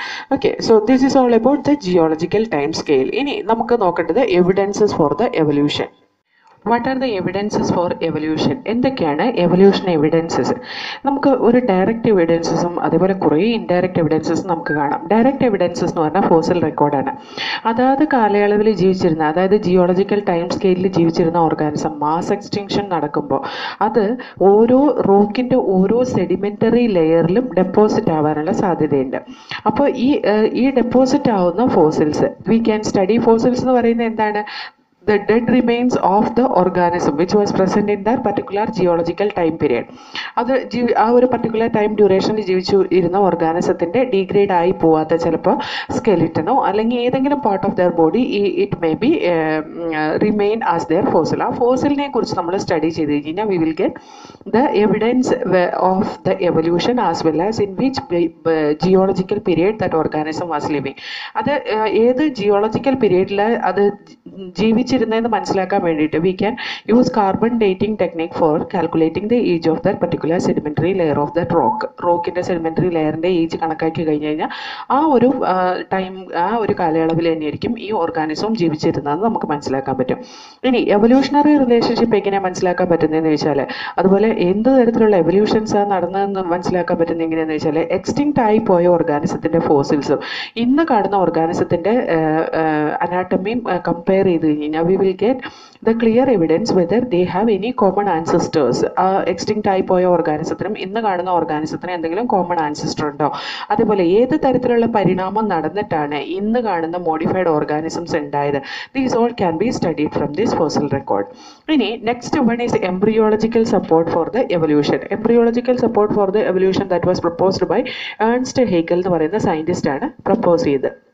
അത് ചില ഒബ്സർവേഷൻ്റെ ചില ഫീച്ചേഴ്സിൻ്റെ ഒബ്സർവേഷൻ്റെ ബേസിലാണ് ഇത് പ്രപ്പോസ് ചെയ്ത്. അതായത് എംബ്രിയോളജിക്കൽ എവിഡൻസ് എന്ന് പറഞ്ഞാൽ എംബ്രിയോ സ്റ്റേറ്റിൽ all vertebrate including human being they will be having A row of വെസ്റ്റീഗിയൽ Gill slit. വെസ്റ്റീഗിയൽ Gill സ്ലിറ്റിൻ്റെ ഒരു നിര തന്നെ നമ്മുടെ ഹെഡിൻ്റെ ബാക്ക് സൈഡിൽ ഉണ്ടായിരുന്നു. ഇത് ഫങ്ഷണൽ ആയിട്ടുള്ള ഓർഗനായിട്ട് ആക്ട് ചെയ്യുന്ന ഓൺലി ഇൻ ഫിഷസ് ആണ്. ബാക്കി ഒരു വെർട്ടിബ്രേറ്റിൽ നമുക്കിത് ഫങ്ഷണൽ ആയിട്ട് കാണാൻ പറ്റില്ല. Because when it is undergone complete development നടക്കുമ്പോൾ ഈ വെസ്റ്റീഗിയൽ ഈ എന്താണ് വെസ്റ്റീഗിയൽ ഗിൽ സ്ലിറ്റ് വന്നിട്ട് ഡിസപ്പിയർ ചെയ്യും, അല്ലെങ്കിൽ അത് ഡീജനറേറ്റ് ചെയ്ത് പോകും. അത് പിന്നെ ഫങ്ഷണൽ ആയിട്ട് നിൽക്കുന്നില്ല. ഡീജനറേറ്റ് ചെയ്ത് പോകുന്നല്ല, that will not be functional and it will not be visible also. അതുകൊണ്ട് തന്നെ നമുക്ക് പറയാൻ പറ്റും ഈ എല്ലാ ഓർഗാനിസംസും റിലേറ്റഡ് ആണ്. പക്ഷേ കാൾസ്റ്റ് വോൺ ബെയർ എന്ന് പറയുന്ന സയൻറ്റിസ്റ്റ് അത് ഡിസപ്രൂവ് ചെയ്തു. അതിന് കാരണം എന്താണെന്ന് വെച്ചാൽ, എംബ്രിയോസ് ഓരോ ഓർഗാനിസത്തിൻ്റെയും എംബ്രിയോ വേറൊരു ഓർഗാനിസത്തിൻ്റെ അഡൽട്ട് സ്റ്റേജിൽ കൂടെ പാസ് ചെയ്യുന്നില്ല എന്ന് പറഞ്ഞിട്ടാണ് അത് ഡിസപ്രൂവ് ചെയ്തത്. അതെന്താണ് അതിൻ്റെ അർത്ഥം എന്ന് ചോദിച്ചാൽ, ഇപ്പോൾ നമ്മൾ ഫിഷസിന് ഗിൽ സ്ലിറ്റ് ഉണ്ടല്ലോ, ഈ ഗിൽ സ്ലിറ്റ് അത് നമ്മുടെ എംബ്രിയോസ് അത് ആ ഫിഷസിൻ്റെ അഡൽട്ട് സ്റ്റേജിൽ കൂടെ പാസ് ചെയ്യുന്നത് കൊണ്ടാണ് ആ എംബ്രിയോ സ്റ്റേജിൽ ഈ വെസ്റ്റീഗിയൽ ഗിൽ സ്ലിറ്റ് ഉണ്ടായേ എന്നുള്ള ഒരു കോൺസെപ്റ്റ് അത് തെറ്റാന്ന് പറഞ്ഞു. അതായത് ഒരു ഓർഗാനിസവും ത്തിൻ്റെ എംബ്രിയോ സ്റ്റേജ് വേറൊരു ഓർഗാനിസത്തിൻ്റെ അഡൽട്ട് സ്റ്റേജിൽ കൂടെ പാസ് ചെയ്യുന്നില്ല എന്ന് ചുരുക്കം. അതേപോലെ വേറെ എംബ്രിയോളജിക്കൽ സപ്പോർട്ട് ഫോർ എവല്യൂഷനാണ് ഫിഷസിൻ്റെ കേസിൽ യങ് ഇൻഡിവിജ്വൽ ഡെവലപ്പ് ചെയ്യുന്ന സമയത്ത് തന്നെ ഫിഷസിനെ പോലെ ആയിരിക്കുന്നത്. പക്ഷേ ആംഫീബിയൻസിൻ്റെ കേസിൽ when the tadpole formation occurs that look like fishes, അതിൽ നിന്ന് നമുക്ക് എന്ത് മനസ്സിലാക്കാൻ പറ്റും, ഫിഷസിൽ നിന്ന് മോഡിഫൈ ചെയ്ത അല്ലെങ്കിൽ എവല്യൂഷൻ നടന്നുണ്ടായതാണ് ആംഫീബിയൻസ് നമുക്ക് മനസ്സിലാക്കാൻ പറ്റും. അതുപോലെ ഹാർട്ട് ഡെവലപ്പ് ചെയ്യുന്ന സമയത്ത് embryos of amphibians, reptiles, birds, mammals, ഇതിൻ്റെ ഒക്കെ ഹാർട്ട് 2 chambered ആണ്. Then after that later it will become embryonic development സമയത്ത് ആംഫീബിയൻസിനും റെപ്റ്റൈൽസിനും ബേർഡ്സിനും മാമൽസിനും 3 ചേമ്പറുള്ള ഹാർട്ടായിട്ട് ഡെവലപ്പ് ചെയ്യും. ഫിഷസിൽ ആ 2 chambered ഹാർട്ട് തന്നെ നിൽക്കുകയുള്ളൂ. Then again in the birds and mammals it will undergo further development as 4 chambered heart. Last embryonic സ്റ്റേജിൽ മാമൽസിലും ബേർഡ്സിലും 4 ചേമ്പറും ആംഫീബിയൻസിലും 3 ചേമ്പറും ആംഫീബിയൻസിലും റെപ്റ്റൈൽസിലും 3 ചേമ്പറും ഫിഷസിൽ 2 ചേമ്പറുമാണ് ഹാർട്ടിനുള്ളത്. അതും നമുക്കൊരു relationship കാണാൻ പറ്റുന്നതാണ്. അതേപോലെ ബയോകെമിക്കൽ റീക്യാപിറ്റുലേഷൻ അതും ഒരുതരം എന്താണ് എംബ്രിയോളജിക്കൽ എവിഡൻസ് ആണ് കേട്ടോ. അതെങ്ങനെയാണെന്ന് വെച്ചാൽ, നമ്മൾ ഫിഷസിൻ്റെ കേസിൽ അവർ എലിമിനേറ്റ് ചെയ്യുന്ന എക്സ്ക്രീറ്ററി പ്രോഡക്റ്റ് അമോണിയാണ്. അഡൽട്ട് ആംഫീബിയൻസിൻ്റെ കേസിൽ അവർ എക്സ്ക്രീറ്റ് ചെയ്യുന്ന യൂറിയ ആണെങ്കിലും അവരുടെ ലാർവൽ സ്റ്റേജിൽ അല്ലെങ്കിൽ ടാഡ്പോളിൻ്റെ സ്റ്റേജിൽ they are also eliminating ammonia as in ഫിഷസിനെ പോലെ തന്നെ അവരും അമോണിയാണ് എലിമിനേറ്റ് ചെയ്യുക. ബേർഡ്സ് സാധാരണ യൂറിക് ആസിഡ് ആണ് എക്സ്ക്രീറ്റ് ചെയ്യുന്നത്. പക്ഷേ അതിൻ്റെ എംബ്രിയോ സ്റ്റേജിൽ അത് എക്സ്ക്രീറ്റ് ചെയ്യുന്ന അമോണിയ പിന്നീട് അത് യൂറിയയും എക്സ്ക്രീറ്റ് ചെയ്യുന്നുണ്ട്. ഓക്കെ, അതേപോലെ എംബ്രിയോണിക് സ്റ്റേജിൽ ബേർഡ്സിൽ ടൂത്ത് ബഡ് കാണാറുണ്ട്. അതൊരു പർട്ടിക്കുലർ സ്റ്റേജിൽ ഉണ്ടാവുള്ളൂ, പിന്നെ അത് ഡിസപ്പിയർ ആയി പോകും. അത് ടൂത്ത് റെപ്റ്റൈൽസിൽ നിന്നാണ് ഈ ബേർഡ്സ് ഉണ്ടായേ എന്നുള്ളതിൻ്റെ ഒരു എവിഡൻസ് ആണ് കേട്ടോ. ഇനി evidences from the connecting link, അതും നമുക്ക് ഈ പറയുന്ന എവല്യൂഷണറി സ്റ്റഡിയിൽ യൂസ് ചെയ്യാവുന്നതാണ്. കുറേ കണക്ഷൻ ലിങ്ക് കൊടുത്തിട്ടുണ്ട്. അത് കണക്ഷൻ ലിങ്ക് നമുക്ക് പഠിക്കാനുണ്ട്. കാരണം എന്താ അറിയോ, ഈ കണക്ഷൻ ലിങ്ക് ചോദിക്കാറുള്ളതാണ് കേട്ടോ. നമ്മുടെ ടെക്സ്റ്റ് ബുക്കിൽ ഇല്ലാത്തതാണ്. ഞാൻ ജസ്റ്റ് പറഞ്ഞുതരാം. Connection link ചോദിക്കാറുള്ളതാണ്. C there is A connection link between the living and non living object, that is virus. അതേപോലെ പ്ലാന്റ്സിനെയും ആനിമൽസിനെയും കണക്ട് ചെയ്യുന്ന കണക്ഷൻ ലിങ്കാണ് യൂഗ്ലീന. അതേപോലെ പ്രോട്ടോസോവേനെയും പോറിഫറേനെയും തമ്മിൽ കണക്ട് ചെയ്യുന്നതാണ് പ്രോട്ടീറോസ്പോഞ്ചിയ. അതേപോലെ മൊളസ്കും അനലിഡയും തമ്മിലുള്ള കണക്ഷൻ ലിങ്കാണ് നിയോപിലിന. അനലിഡയും ആർത്രോപോഡയും തമ്മിലുള്ള കണക്ഷൻ ലിങ്കാണ് പെരിപാറ്റസ്. അതേപോലെ റെപ്റ്റൈൽസും ബേർഡ്സും തമ്മിലുള്ള കണക്ഷൻ ലിങ്കാണ് ആർക്കിയോപ്റ്റെറിക്സ്. അതുപോലെ നോൺ കോഡേറ്റും കോഡേറ്റും തമ്മിലുള്ള കണക്ഷൻ ലിങ്കാണ് ബലാനോഗ്ലോസസ്. കാർട്ടിലേജിനസ് ഫിഷസും ബോണി ഫിഷസും തമ്മിലുള്ള കണക്ഷൻ ലിങ്കാണ് കൈമീറ. അതേപോലെ ഫിഷസും ആംഫീബിയൻസും തമ്മിലുള്ള കണക്ഷൻ ലിങ്കാണ് ലങ് ഫിഷ്. അതേപോലെ റെപ്റ്റൈൽസും മാമൽസും തമ്മിലുള്ള കണക്ഷൻ ലിങ്കാണ് പ്ലാറ്റിപ്പസും എക്കിഡ്നയൊക്കെ. ഓക്കെ, അതും ഒരു എന്താ പറയുക, ഒരു എവിഡൻസ് ഫോർ ദ എവല്യൂഷൻ തന്നെയാണ്. അതേപോലെ നമുക്ക് എവിഡൻസ് ഫ്രം അറ്റാവിസം അല്ലെങ്കിൽ റിവേർഷൻ. അറ്റാവിസം എന്ന് പറയുന്ന വേറൊന്നല്ല, അതും അഡീഷണൽ ആയിട്ട് ഞാൻ പറയുന്നത്, ഇതും ചോദിച്ചിട്ടുള്ളതാണ് കേട്ടോ. ഇതിനകത്ത് ഞാൻ കണക്ഷൻ ലിങ്ക് പറഞ്ഞാൽ പെരിപാറ്റസും നിയോപിലിനെയും ചോദിച്ചിട്ടുള്ളതാണ്. പെരിപാറ്റസ് ആൻഡ് നിയോപിലിന ആർക്കിയോപ്റ്റെറിക്സും, പെരിപാറ്റസ് നിയോപിലിന ആർക്കിയോപ്റ്റെറിക്സ്, ഇത് മൂന്നും ചോദിച്ചിട്ടുള്ളതാണ് കേട്ടോ. ഇനി എറ്റാവിസം എന്ന് പറയുന്ന വേറൊന്നല്ല, നമ്മുടെ ആൻസിസ്റ്റേഴ്സിൽ ഒരുപാട് ബാക്കിലുള്ള പൂർവികരിൽ കണ്ടുകൊണ്ടിരുന്ന ചില ക്യാരക്ടേഴ്സ് കുറേ generations ഉണ്ടാവാതിരിക്കും. All of sudden in A particular generation അത് എക്സ്പ്രസ് ചെയ്യുകയും ചെയ്യുന്നതിനെയാണ് നമ്മൾ എറ്റാവിസം എന്ന് പറയുന്നത്. ഓക്കെ, അതായത് sometime in some individual such characters suddenly appear which were suppose to B present in third ancestor but were lost during the course of ഡെവലപ്മെൻറ്റിൻ്റെ സമയത്ത് അത് നശിച്ചു പോയി എന്ന് വിചാരിച്ചിരുന്നത് it will be expressed in A particular generation. അതിനെയാണ് അറ്റാവിസം അല്ലെങ്കിൽ reversion എന്ന് പറയുന്നത്. അറ്റാവിസം ഈ പറയുന്ന അറ്റാവിസ്റ്റിക് സ്ട്രക്ചർ അത് ആൻസിസ്ട്രൽ ഹിസ്റ്ററി സൂചിപ്പിക്കുന്നതാണ്. അതിന് ഒരു എക്സാമ്പിളാണ് ഹ്യൂമൻ ബേബി വിത്ത് ടെയിൽ. ഹ്യൂമൻ ബേബിയിൽ ടെയിൽ ഉണ്ടാകുന്നത്. അതേപോലെ long pointed canine teeth represent carnivorous ancestors. അതേപോലെ thick and large body hair reflect our relationship with the apes. അതേപോലെ എക്സ്ട്രാ നിപ്പിൾ ഉള്ളത്, ഇതൊക്കെ നമ്മുടെ പൂർവികരുമായിട്ടുള്ള ബന്ധം, അതായത് സാധാരണ ഹ്യൂമൻ ബീങ്സിൽ കാണാതിരിക്കുകയും കുറേ ജനറേഷനിൽ കാണാതിരിക്കുകയും സഡനായിട്ട് എക്സ്പ്രസ് ചെയ്യുകയും ചെയ്യുന്ന ചില അറ്റാവിസ്റ്റിക് ക്യാരക്ടേഴ്സാണ് നമ്മൾ ഇപ്പോൾ പറഞ്ഞത്. Now we can see some structures as homologous structure and analogous structure. അതായത് comparative anatomy and morphology shows the similarities and difference among organism. അതും എവല്യൂഷണറി സ്റ്റഡിക്ക് യൂസ്ഫുൾ ആണ്. Such similarities can be interpreted and understand whether common ancestors were shared or not.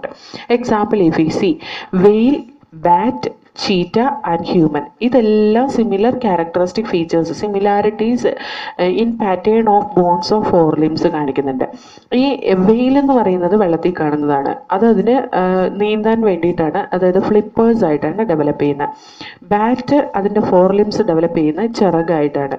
Cheetah അതിൻ്റെ four limbs develop ചെയ്യുന്ന നല്ല സ്പീഡിൽ ഓടാൻ വേണ്ടിയിട്ടാണ്. Human ബീങ്സിൽ four limbs ഗ്രാസ്പിങ്ങിനും അതുപോലെ തന്നെ നമ്മൾ വർക്ക് ചെയ്യാൻ വേണ്ടിയിട്ടൊക്കെയാണ് നമ്മുടെ ഫോർ ലിംസ് യൂസ് ചെയ്യുന്നത്. അപ്പോൾ നോക്കിക്കേ, ഈ എക്സാമ്പിൾസ് ഒക്കെ നോക്കിക്കഴിഞ്ഞ് കഴിഞ്ഞാൽ ഇതിൻ്റെ ഫോർ ലിംസിൻ്റെ സ്ട്രക്ചർ, അതിൻ്റെ ഒറിജിനും സ്ട്രക്ചറും സിമിലർ ആണ്. അതായത് അനാട്ടമിക്കൽ സ്ട്രക്ചർ നോക്കിക്കഴിഞ്ഞ് കഴിഞ്ഞാൽ എൻ്റെ ഫോർ ലിംസിൽ കാണുന്ന bones humorous, radius, ulna, carpal, metacarpal, ഫാലഞ്ചസ്, ഇതാണ് എല്ലാവരുടെയും. ഇപ്പോൾ അത് ഫ്ലിപ്പേഴ്സ് ആണെങ്കിലും വിങ്സ് ആണെങ്കിലും ഫോർ ലിംസ് ആണെങ്കിലും എന്താണെങ്കിലും ഈ തരത്തിലുള്ള ക്യാരക്ടറിസ്റ്റിക് ഫീച്ചർ ആയിരിക്കും അല്ലെങ്കിൽ അനാട്ടമിക്കൽ ഫീച്ചർ ആയിരിക്കും കാണാം.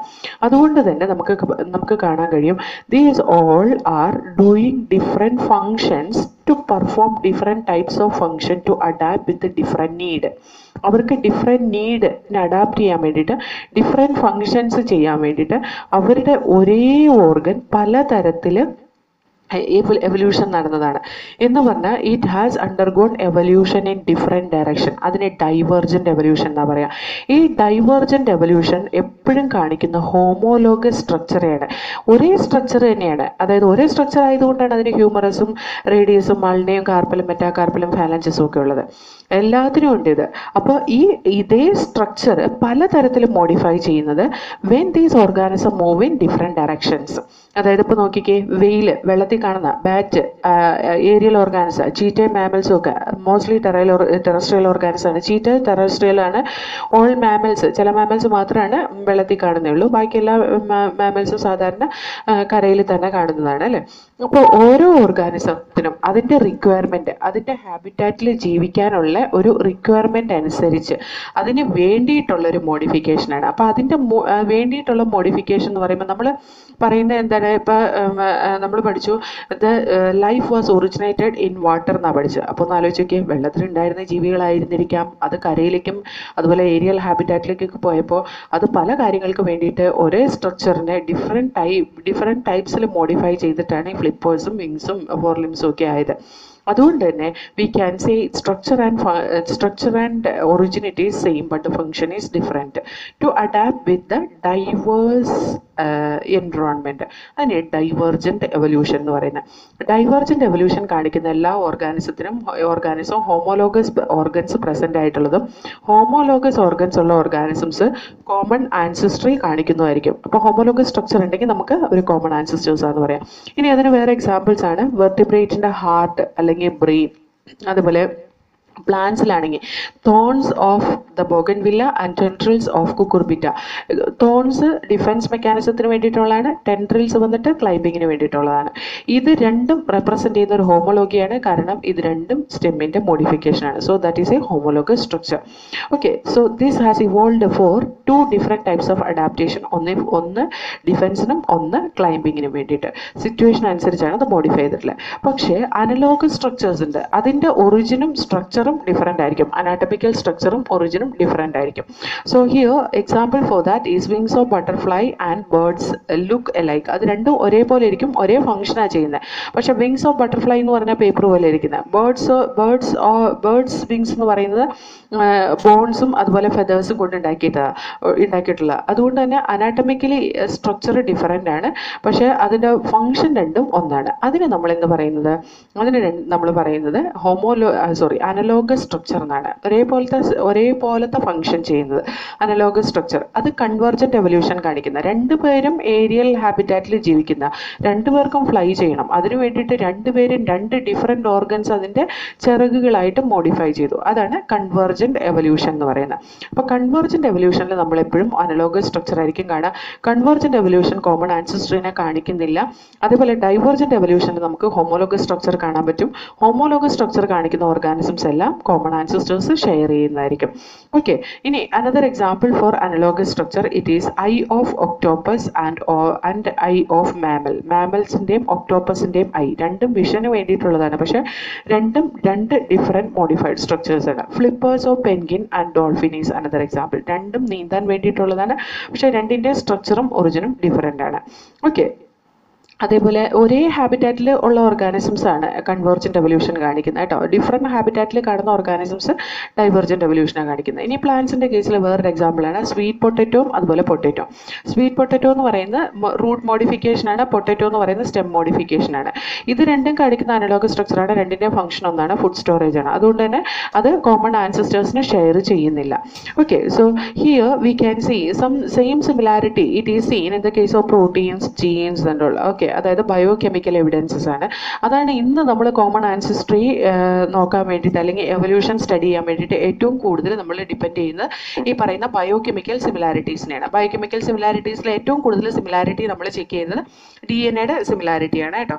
ഇനി ഹ്യൂമൻ ബീങ്സ് പല പ്ലാന്റ്സിനെയും തമ്മിൽ ബ്രീഡ് ചെയ്യിപ്പിക്കാറുണ്ട്, അഗ്രികൾച്ചർ പർപ്പസിന് വേണ്ടിയിട്ടും ഹോർട്ടിക്കൾച്ചറിലും അതുപോലെ തന്നെ പല കാര്യങ്ങൾക്കും വേണ്ടിയിട്ട് നമ്മൾ പ്ലാന്റ്സിനെ ബ്രീഡ് ചെയ്യിക്കാറുണ്ട്. അതുപോലെ തന്നെ ആനിമൽസിനെ breed ചെയ്യിപ്പിക്കാറുണ്ട് four sport and security. For those all things we R breeding the animals. അപ്പം മാന് ഹ്യൂമൻ ബീങ്സ് വളർത്തുന്ന, അതായത് ഹ്യൂമൻ ബീങ്സ് വളർത്തുന്ന ഓർഗാനിസംസിൽ അല്ലെങ്കിൽ ഹ്യൂമൻ ബീങ്സ് വളർത്തുന്ന മൃഗങ്ങളും അതുപോലെ പ്ലാന്റ്സിൻ്റെ കേസിലൊക്കെ ക്രിയേറ്റഡ് ബ്രീഡ്സ് ആണ്. പെട്ടെന്ന് പുതിയ ബ്രീഡ് നമ്മൾ induce ചെയ്യിപ്പിക്കുന്ന by the sexual reproduction by crossing, purposeful crossing in between the decide പാരൻസിനെ വെച്ചിട്ട് നമ്മൾ പർപ്പസ്ഫുൾ ക്രോസിങ് ചെയ്യിക്കുന്നതാണ്. അപ്പം നമ്മൾ വിത്തിൻ 100 years ഒക്കെ നമുക്ക് പുതിയ ബ്രീഡ്സിനെയൊക്കെ ഉണ്ടാക്കിയെടുക്കാൻ പറ്റും. പക്ഷേ നേച്ചർ ഈ പുതിയ ബ്രീഡിനെ ഉണ്ടാക്കിയെടുക്കാൻ millions of years എടുക്കും. ഓക്കെ, ഇനി അനദർ ഇൻട്രസ്റ്റിംഗ് ഒബ്സർവേഷൻ എന്ന് പറഞ്ഞാൽ നാച്ചുറൽ സെലക്ഷൻ.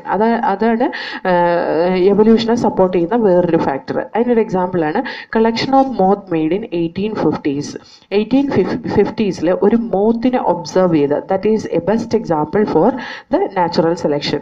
അതായത് it was reported in England before the industrialisation it was observe that there were more white winged moth on tree that dark winged or മെലനൈസ്ഡ് moth. അതായത് ഒരു ട്രീയിൽ ട്രീയുടെയൊക്കെ tree trunks ഒക്കെ വന്ന light കളറുള്ള tree trunks ഉള്ള ഒരു ഏരിയയാണ്. അവിടെ വന്നിട്ട് 1850s ഇൻഡസ്ട്രി ഒക്കെ ഡെവലപ്പ് ചെയ്യുന്നതിന് മുമ്പ് we could C light coloured moth it is more and dark colour moth it is less. അതിന് കാരണം എന്താണെന്ന് വെച്ചാൽ ഈ ട്രീ ട്രങ്ക് ഒക്കെ ലൈറ്റ് കളർ ആയതുകൊണ്ട് ഈ വൈറ്റ് കളർ മോത്ത് ട്രീ ട്രങ്കിൽ ഇരുന്ന് കഴിഞ്ഞ് കഴിഞ്ഞിട്ടുണ്ടെങ്കിൽ അതിന് കാണാൻ പറ്റില്ല. That will be കാമോഫ്ലാഗ്ഡ്. കാമോഫ്ലാഗ്ഡ് എന്ന് പറഞ്ഞു കഴിഞ്ഞിട്ടുണ്ടെങ്കിൽ ആ ബാക്ക്ഗ്രൗണ്ടിനെ കൊണ്ട് അതിന് പ്രെഡേറ്റേഴ്സിനെ കാണാൻ പറ്റാത്ത രീതിയിലായിരിക്കും ഇരിക്കുക. പ്രെഡേറ്റേഴ്സിന് പെട്ടെന്ന് വിസിബിൾ ആവില്ല ലൈറ്റ് കളർ ബാർക്കുമ്മേ ഈ പറയുന്ന white colour മോത്തിരുന്നാൽ. So the predators it will not catch this moth. പക്ഷേ ഈ മെലാനൈസ്ഡ് അല്ലെങ്കിൽ കുറച്ച് ഡാർക്ക് കളർ മോത്ത് എന്ത് ചെയ്യുന്നു വെച്ചിട്ടുണ്ടെങ്കിൽ that will be visible to predators because it is present in the contrasting background. അതിന് വൈറ്റ് കളർ ബാക്ക്ഗ്രൗണ്ട് അല്ലെങ്കിൽ light shade ബാക്ക്ഗ്രൗണ്ടും ഇരിക്കുമ്പോൾ ക്ലിയർലി വിസിബിൾ ആയിരിക്കും. അതുകൊണ്ട് തന്നെ എന്തായിരിക്കും എന്ന് വെച്ചിട്ടുണ്ടെങ്കിൽ അതിനെ പിക്ക് ചെയ്ത് പോകും predators. So slowly the dark colour moth it was disappeared, not completely disappeared. Variance ഒരിക്കലും കംപ്ലീറ്റ് ആയിട്ട് ഡിസപ്പിയർ ആയി പോവില്ല കേട്ടോ, അതിൻ്റെ നമ്പർ കുറയുന്നു മാത്രമേ ഉള്ളൂ. അതുകൊണ്ട് തന്നെ നേച്ചർ കൂടുതൽ സെലക്ട് ചെയ്യുന്നത് white coloured മോത്തിനെയായിരുന്നു 1850s. So the white colour moth population was more because the predators it was not looking for the white color moth because of that contrasting background. ഇനി 1920s ഒക്കെ ആയി കഴിഞ്ഞ് കഴിഞ്ഞപ്പോൾ we can see ഇത് after the development of the industrialization ആ same ഏരിയയിൽ dark winged moth കൂടുതൽ prominent ആയിട്ട് കാണാൻ കഴിഞ്ഞു. അതിന് കാരണം എന്താണെന്ന് വെച്ചാൽ ഇൻഡസ്ട്രിയൽ പൊല്യൂഷൻ കൊണ്ട് ആ ട്രീ ട്രങ്ക് മുഴുവൻ ഡാർക്കായിട്ട് മാറി. ട്രീ ട്രങ്ക് മുഴുവൻ ഡാർക്കായി മാറിക്കഴിഞ്ഞ് കഴിഞ്ഞപ്പോൾ ആ ഡാർക്ക് മോത്തിൻ്റെ സെയിം കളറായി ട്രീ ട്രങ്കിന്. പക്ഷെ വൈറ്റ് കളർ മോത്ത് ഇപ്പോൾ ഒരു കോൺട്രാസ്റ്റിംഗ് ബാക്ക്ഗ്രൗണ്ടിലായിരിക്കുന്നത്. അതുകൊണ്ട് തന്നെ white colour മോത്തിനെ it was able to picked by the predators. So the white color population it was decreased after the industrialization. So here nature ഒരു particular ക്യാരക്ടറിനെ select ചെയ്യുക. Nature എങ്ങനെയാണ് select ചെയ്യുന്നത്? ആ ഇൻഡസ്ട്രിയലൈസേഷൻ എന്ന ആ ഒരു ക്യാരക്ടർ കൊണ്ട് ആ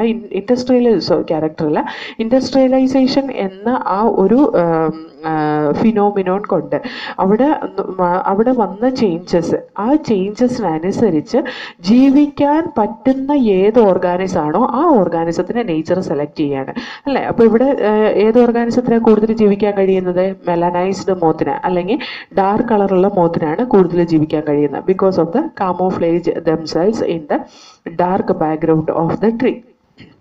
ഓക്കെ, ഇങ്ങനെയാണ് നാച്ചുറൽ സെലക്ഷൻ ഒരു രീതിയിൽ ഓർഗാനിസത്തിനെ സെലക്ട് ചെയ്യുന്നത്. അതേപോലെ തന്നെ ഹെർബിസൈഡ്സും പെസ്റ്റിസൈഡ്സും ഒക്കെ നമ്മൾ ഒരുപാട് യൂസ് ചെയ്ത് കഴിഞ്ഞിട്ടുണ്ടെങ്കിൽ ചില റെസിസ്റ്റൻറ്റ് വെറൈറ്റീസ് സെലക്റ്റഡ് ആവുന്ന കാണാം. അതായത് കുറേ ഹെർബിസൈഡ്സും പെസ്റ്റിസൈഡ്സും ഒക്കെ യൂസ് ചെയ്ത് കഴിഞ്ഞാൽ സാധാരണ ഓർഗാനിസംസ് ഒക്കെ ചത്തുപോകും. ആ സാധാരണ ഓർഗാനിസത്തിൽ നിന്ന് വേരിയേഷൻ കാണിക്കാൻ കഴിവുള്ള സാധാരണ ഓർഗാനിസത്തേക്കാൾ കുറിച്ച് അഡ്വാൻസ്ഡ് ക്യാരക്ടറുള്ള ഓർഗാനിസംസ് സർവൈവ് ചെയ്യും.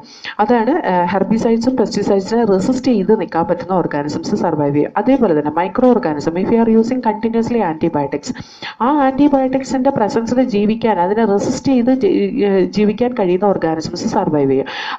അങ്ങനെ സർവൈവ് ചെയ്യുന്ന ഓർഗാനിസത്തിന് അവിടെ റെസിസ്റ്റ് ചെയ്യാനുള്ള കേപ്പബിലിറ്റി ഉള്ളത് അതിൻ്റെ ജനറ്റിക് വേരിയേഷൻ കൊണ്ടാണ്.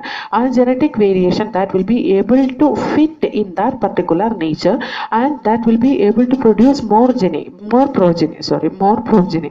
So here that is the natural selection is nothing but the nature will select more fit organism towards that particular habitat in the reproductive case, reproductive ബേസിസിൽ ഏറ്റവും കൂടുതൽ ഓർഗാനിസത്തിന് survive ചെയ്യാൻ പറ്റുന്ന ഏതാണോ അതിന് ആ പർട്ടിക്കുലർ നേച്ചർ സെലക്ട് ചെയ്യും. Okay, ഇനി evolution ഇപ്പോൾ നമ്മളെന്താ പറയുക, ഈ പറയുന്ന പെസ്റ്റിസൈഡ്സ് യൂസ് ചെയ്തിട്ട് അല്ലെങ്കിൽ ഹെർബിസൈഡ്സ് യൂസ് ചെയ്തിട്ട് അല്ലെങ്കിൽ ആൻറ്റിബയോട്ടിക്സ് യൂസ് ചെയ്തിട്ട് അല്ലെങ്കിൽ ഇൻഡസ്ട്രിയൽ ഡെവലപ്മെൻറ്റ് കൊണ്ട് നടക്കുന്ന ഈ പറയുന്ന എവല്യൂഷൻ ഇതൊക്കെ ആന്ത്രോപോജനിക് ആക്ഷനാണ് കേട്ടോ. ആന്ത്രോപോജനിക് ആക്ഷൻ എന്ന് പറഞ്ഞാൽ ഹ്യൂമൻസ് ഉണ്ടാക്കുന്ന ആക്ഷനാണ്. ഇത് എന്താ പറയുക, ഡയറക്റ്റ് പ്രോസസ്സ് അല്ല. അതായത് നമ്മൾ എന്താ പറയുക, നേച്ചറായിട്ട് ചെയ്യുന്ന ഒരു പ്രോസസ്സല്ല. ഓക്കെ. ഈ നേച്ചറിൽ സ്റ്റോക്കാറ്റിക് process based on chance events in nature and chance mutation in the organism. Okay, അതായത് ഇപ്പോൾ ഇങ്ങനെ നടക്കുന്ന ഒരു പ്രോസസ്സ് അത് യാദൃശ്ചികമായിട്ട് നടക്കുന്നതാണ്. യാദൃശ്ചികമായിട്ട് നേച്ചറിൽ ഉണ്ടാവുകയും അതനുസരിച്ച് ഓർഗാനിസത്തിൽ മ്യൂട്ടേഷൻ വന്ന ഓർഗാനിസം സെലക്ട് ചെയ്യപ്പെടുകയും ചെയ്യുക. അപ്പം നേച്ചർ എങ്ങനെയാണ് ചില ഓർഗാനിസത്തിനെ വേരിയൻസിനെ സെലക്ട് ചെയ്യുന്നത്, ആ വേരിയൻസ് എങ്ങനെയാണ് റീപ്രൊഡക്റ്റീവ്ലി ഫിറ്റ് ആയിട്ട് ആ പർട്ടിക്കുലർ ഹാബിറ്റാറ്റിൽ ജീവിക്കുന്നത്. These all lead to the evolution purpose because they will show some variation from the ancestors who is not able to cope with that particular habitat. ഈ ഓർഗാനിസത്തിന് അതനുസരിച്ച് ജീവിക്കാൻ പറ്റും എന്നുള്ള ആ ഒരു അഡ്വാൻസ്ഡ് ക്യാരക്ടർ, അതാണ് ആ നേച്ചർ അതിനെ സെലക്ട് ചെയ്യാനുള്ള കാരണം. ഓക്കെ. അഡാപ്റ്റീവ് റേഡിയേഷൻ, നമ്മൾ ഡൈവർജൻറ്റ് എവല്യൂഷൻ പറഞ്ഞില്ലേ, അതും അഡാപ്റ്റീവ് റേഡിയേഷനും തമ്മിൽ എന്താണ് ബന്ധമെന്ന് നമുക്ക് നോക്കാം കേട്ടോ. ഈ ഡാർവിൻ്റെ ഗാലപ്പഗോസ് ഐലൻഡിലേക്കുള്ള വോയേജ് അല്ലെങ്കിൽ ജേർണിയിൽ അദ്ദേഹം ഒബ്സർവ് ചെയ്ത അമേസിങ് ഡൈവേഴ്സിറ്റി ഓഫ് ക്രിയേച്ചേഴ്സ് ഉണ്ട്. അതായത് കുറേ തരത്തിലുള്ള ലിവിങ് ഓർഗാൻസ് അദ്ദേഹം കണ്ടു.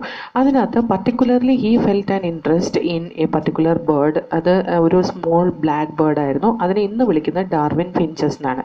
ഫിഞ്ച് എന്ന് പറഞ്ഞാൽ ചുണ്ടെന്നാണ് കേട്ടോ അതിൻ്റെ അർത്ഥം.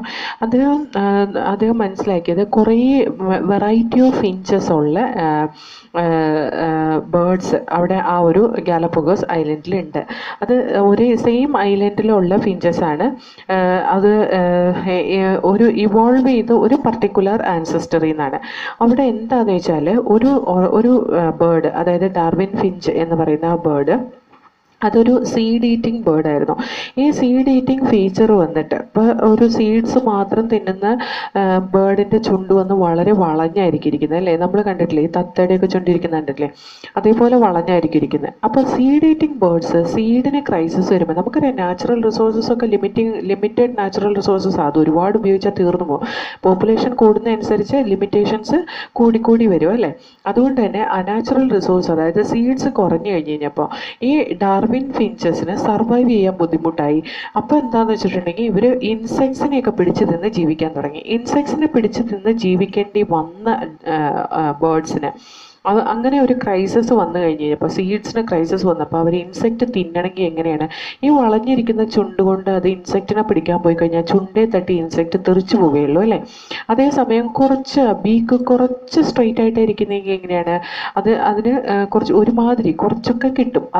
അപ്പോൾ എന്താണെന്ന് വെച്ചിട്ടുണ്ടെങ്കിൽ ആ ഒരുപാട് വളഞ്ഞ ചുണ്ടുള്ള ഓർഗാനിസംസ് ഒക്കെ പതുക്കെ ചത്തുപോയി. കാരണം എന്താ, അവർക്ക് ഫുഡ് കിട്ടാതെ that died due to the deficiency of food. ഇനി ബാക്കി ഓർഗാനിസംസ് കുറച്ച് സ്ട്രെയിറ്റ് ആയിട്ടുള്ള ചുണ്ടുള്ള ഓർഗാനിസംസ് അവർ ഇൻസെക്റ്റിനെയൊക്കെ തിന്ന് സർവൈവ് ചെയ്തു സംഭവം. അതേപോലെ ആ തരത്തിൽ കുറച്ച് ചുണ്ട് നീണ്ട ഓർഗാനിസംസ് അല്ലെങ്കിൽ ബേർഡ്സ് അവർ തമ്മിൽ റീപ്രൊഡ്യൂസ് ചെയ്യാൻ തുടങ്ങിയപ്പോൾ the new offspring it was having A straight beak. അപ്പോൾ അങ്ങനത്തെ ഓർഗാനിസംസ് കൂടുതൽ സർവൈവ് ചെയ്യാനും തുടങ്ങി. എന്ന് പറഞ്ഞാൽ ഹിയർ ആ സീഡ് ഈറ്റിംഗ് ഹാബിറ്റാറ്റിൽ നിന്ന് വേറൊരു ഹാബിറ്റാറ്റിലേക്ക് പോയപ്പോൾ ദെയർ വാസ് നോ സീഡ്, അവിടെ സീഡ് ഇല്ലാതെ വരികയും അവിടെ ഇൻസെക്റ്റിനെ തിന്ന് ജീവിക്കേണ്ടി വരികയും ചെയ്തപ്പോൾ ഇവരുടെ ബീക്കിൽ കുറച്ച് വേരിയേഷൻസ് വന്നു. ഈ വേരിയേഷൻസ് അന്നേരം റിക്വയർമെൻ്റ് അനുസരിച്ച് എൻ്റെ ചുണ്ട് നീളട്ടെ എന്ന് പറഞ്ഞ് നീണ്ടതല്ല. ആ വേരിയേഷൻ വന്നതിന് കാരണം എന്താണെന്ന് വെച്ചാൽ ഇങ്ങനെ അഡാപ്റ്റീവ് റേഡിയേഷൻ വന്ന ഓർഗാനിസംസ്, അതായത് റേഡിയേറ്റ് ചെയ്ത ഓർഗാനിസംസ് ഡിഫറെൻറ്റ് ഡയറക്ഷനിലേക്ക് റേഡിയേറ്റ് ചെയ്ത ഓർഗാനിസംസിൽ ചുണ്ട് നീണ്ട കുറച്ച് കർവ്നെസ് കുറഞ്ഞ ഓർഗാനിസംസ് സർവൈവ് ചെയ്യേ അവരുടെ നെക്സ്റ്റ് ജനറേഷൻ ഒരു എന്താ പറയുക സർവൈവൽ ചാൻസ് അവർക്ക് കൂടുതലാണ്. കാരണം എന്താണെന്ന് വെച്ചിട്ടുണ്ടെങ്കിൽ അവരെ ബീക്കിൻ്റെ നേച്ചർ വെച്ചിട്ടാണ്, അത് ജനറ്റിക് നേച്ചറാണ്. അപ്പോൾ ആ ജനറ്റിക് നേച്ചർ, അതായത് ബീക്കിൻ്റെ സ്ട്രെയിറ്റ് ആയിട്ടുള്ള ജനറ്റിക് നേച്ചർ നെക്സ്റ്റ് ജനറേഷനിലേക്ക് പാസ് ചെയ്യാൻ കഴിയുകയും ചെയ്തതുകൊണ്ട് അവിടെ കുറേ വേരിയേഷൻസ് അക്യുമുലേറ്റ് ചെയ്യുന്ന നമുക്ക് കാണാം. So according to the requirement the beak has evolved or the organism which has the straight beak it was able to survive in that particular habitat, and because of that the little straight beak ഉള്ള organisms തമ്മിൽ mate ചെയ്യുകയും അവർക്കുണ്ടായ പുതിയ offspring കുറച്ചും കൂടി straight ആയിട്ടുള്ള beak ഉണ്ടാവുകയും ചെയ്തു എന്ന് പറഞ്ഞാൽ genetic variation was expressed in the generation after generation and those organism was fit to survive in that nature. എന്ന് പറഞ്ഞാൽ when the organism is getting any adverse condition from the nature, ആ ഓർഗാനിസത്തിന് survival chance ഉള്ള organism, കുറച്ച് variation ഉള്ള ഓർഗാനിസമാണ് അതിന് survival chance ഉള്ളത്. അതിൻ്റെ genetic capability കൊണ്ടാണ് അവർക്ക് സർവൈവൽ ചാൻസ് വരുന്നത്. ആ ഓർഗാനിസം കൂടുതൽ റീപ്രൊഡ്യൂസ് ചെയ്യുകയും അതേപോലെ തന്നെ കൂടുതൽ കൂടുതൽ ഓസ്പ്രിങ്സ് ഉണ്ടാക്കുകയും ചെയ്യുമ്പോൾ that will be able to fit in that particular habitat. So adaptive radiation എന്ന് പറയുന്നത് from A common ancestor when the organism is moving or radiating in different direction four adaptation some evolution it occurs in those organism. അതാണ് adaptive radiation എന്ന് പറയുന്നത്. കുറേ organisms survive ചെയ്യും.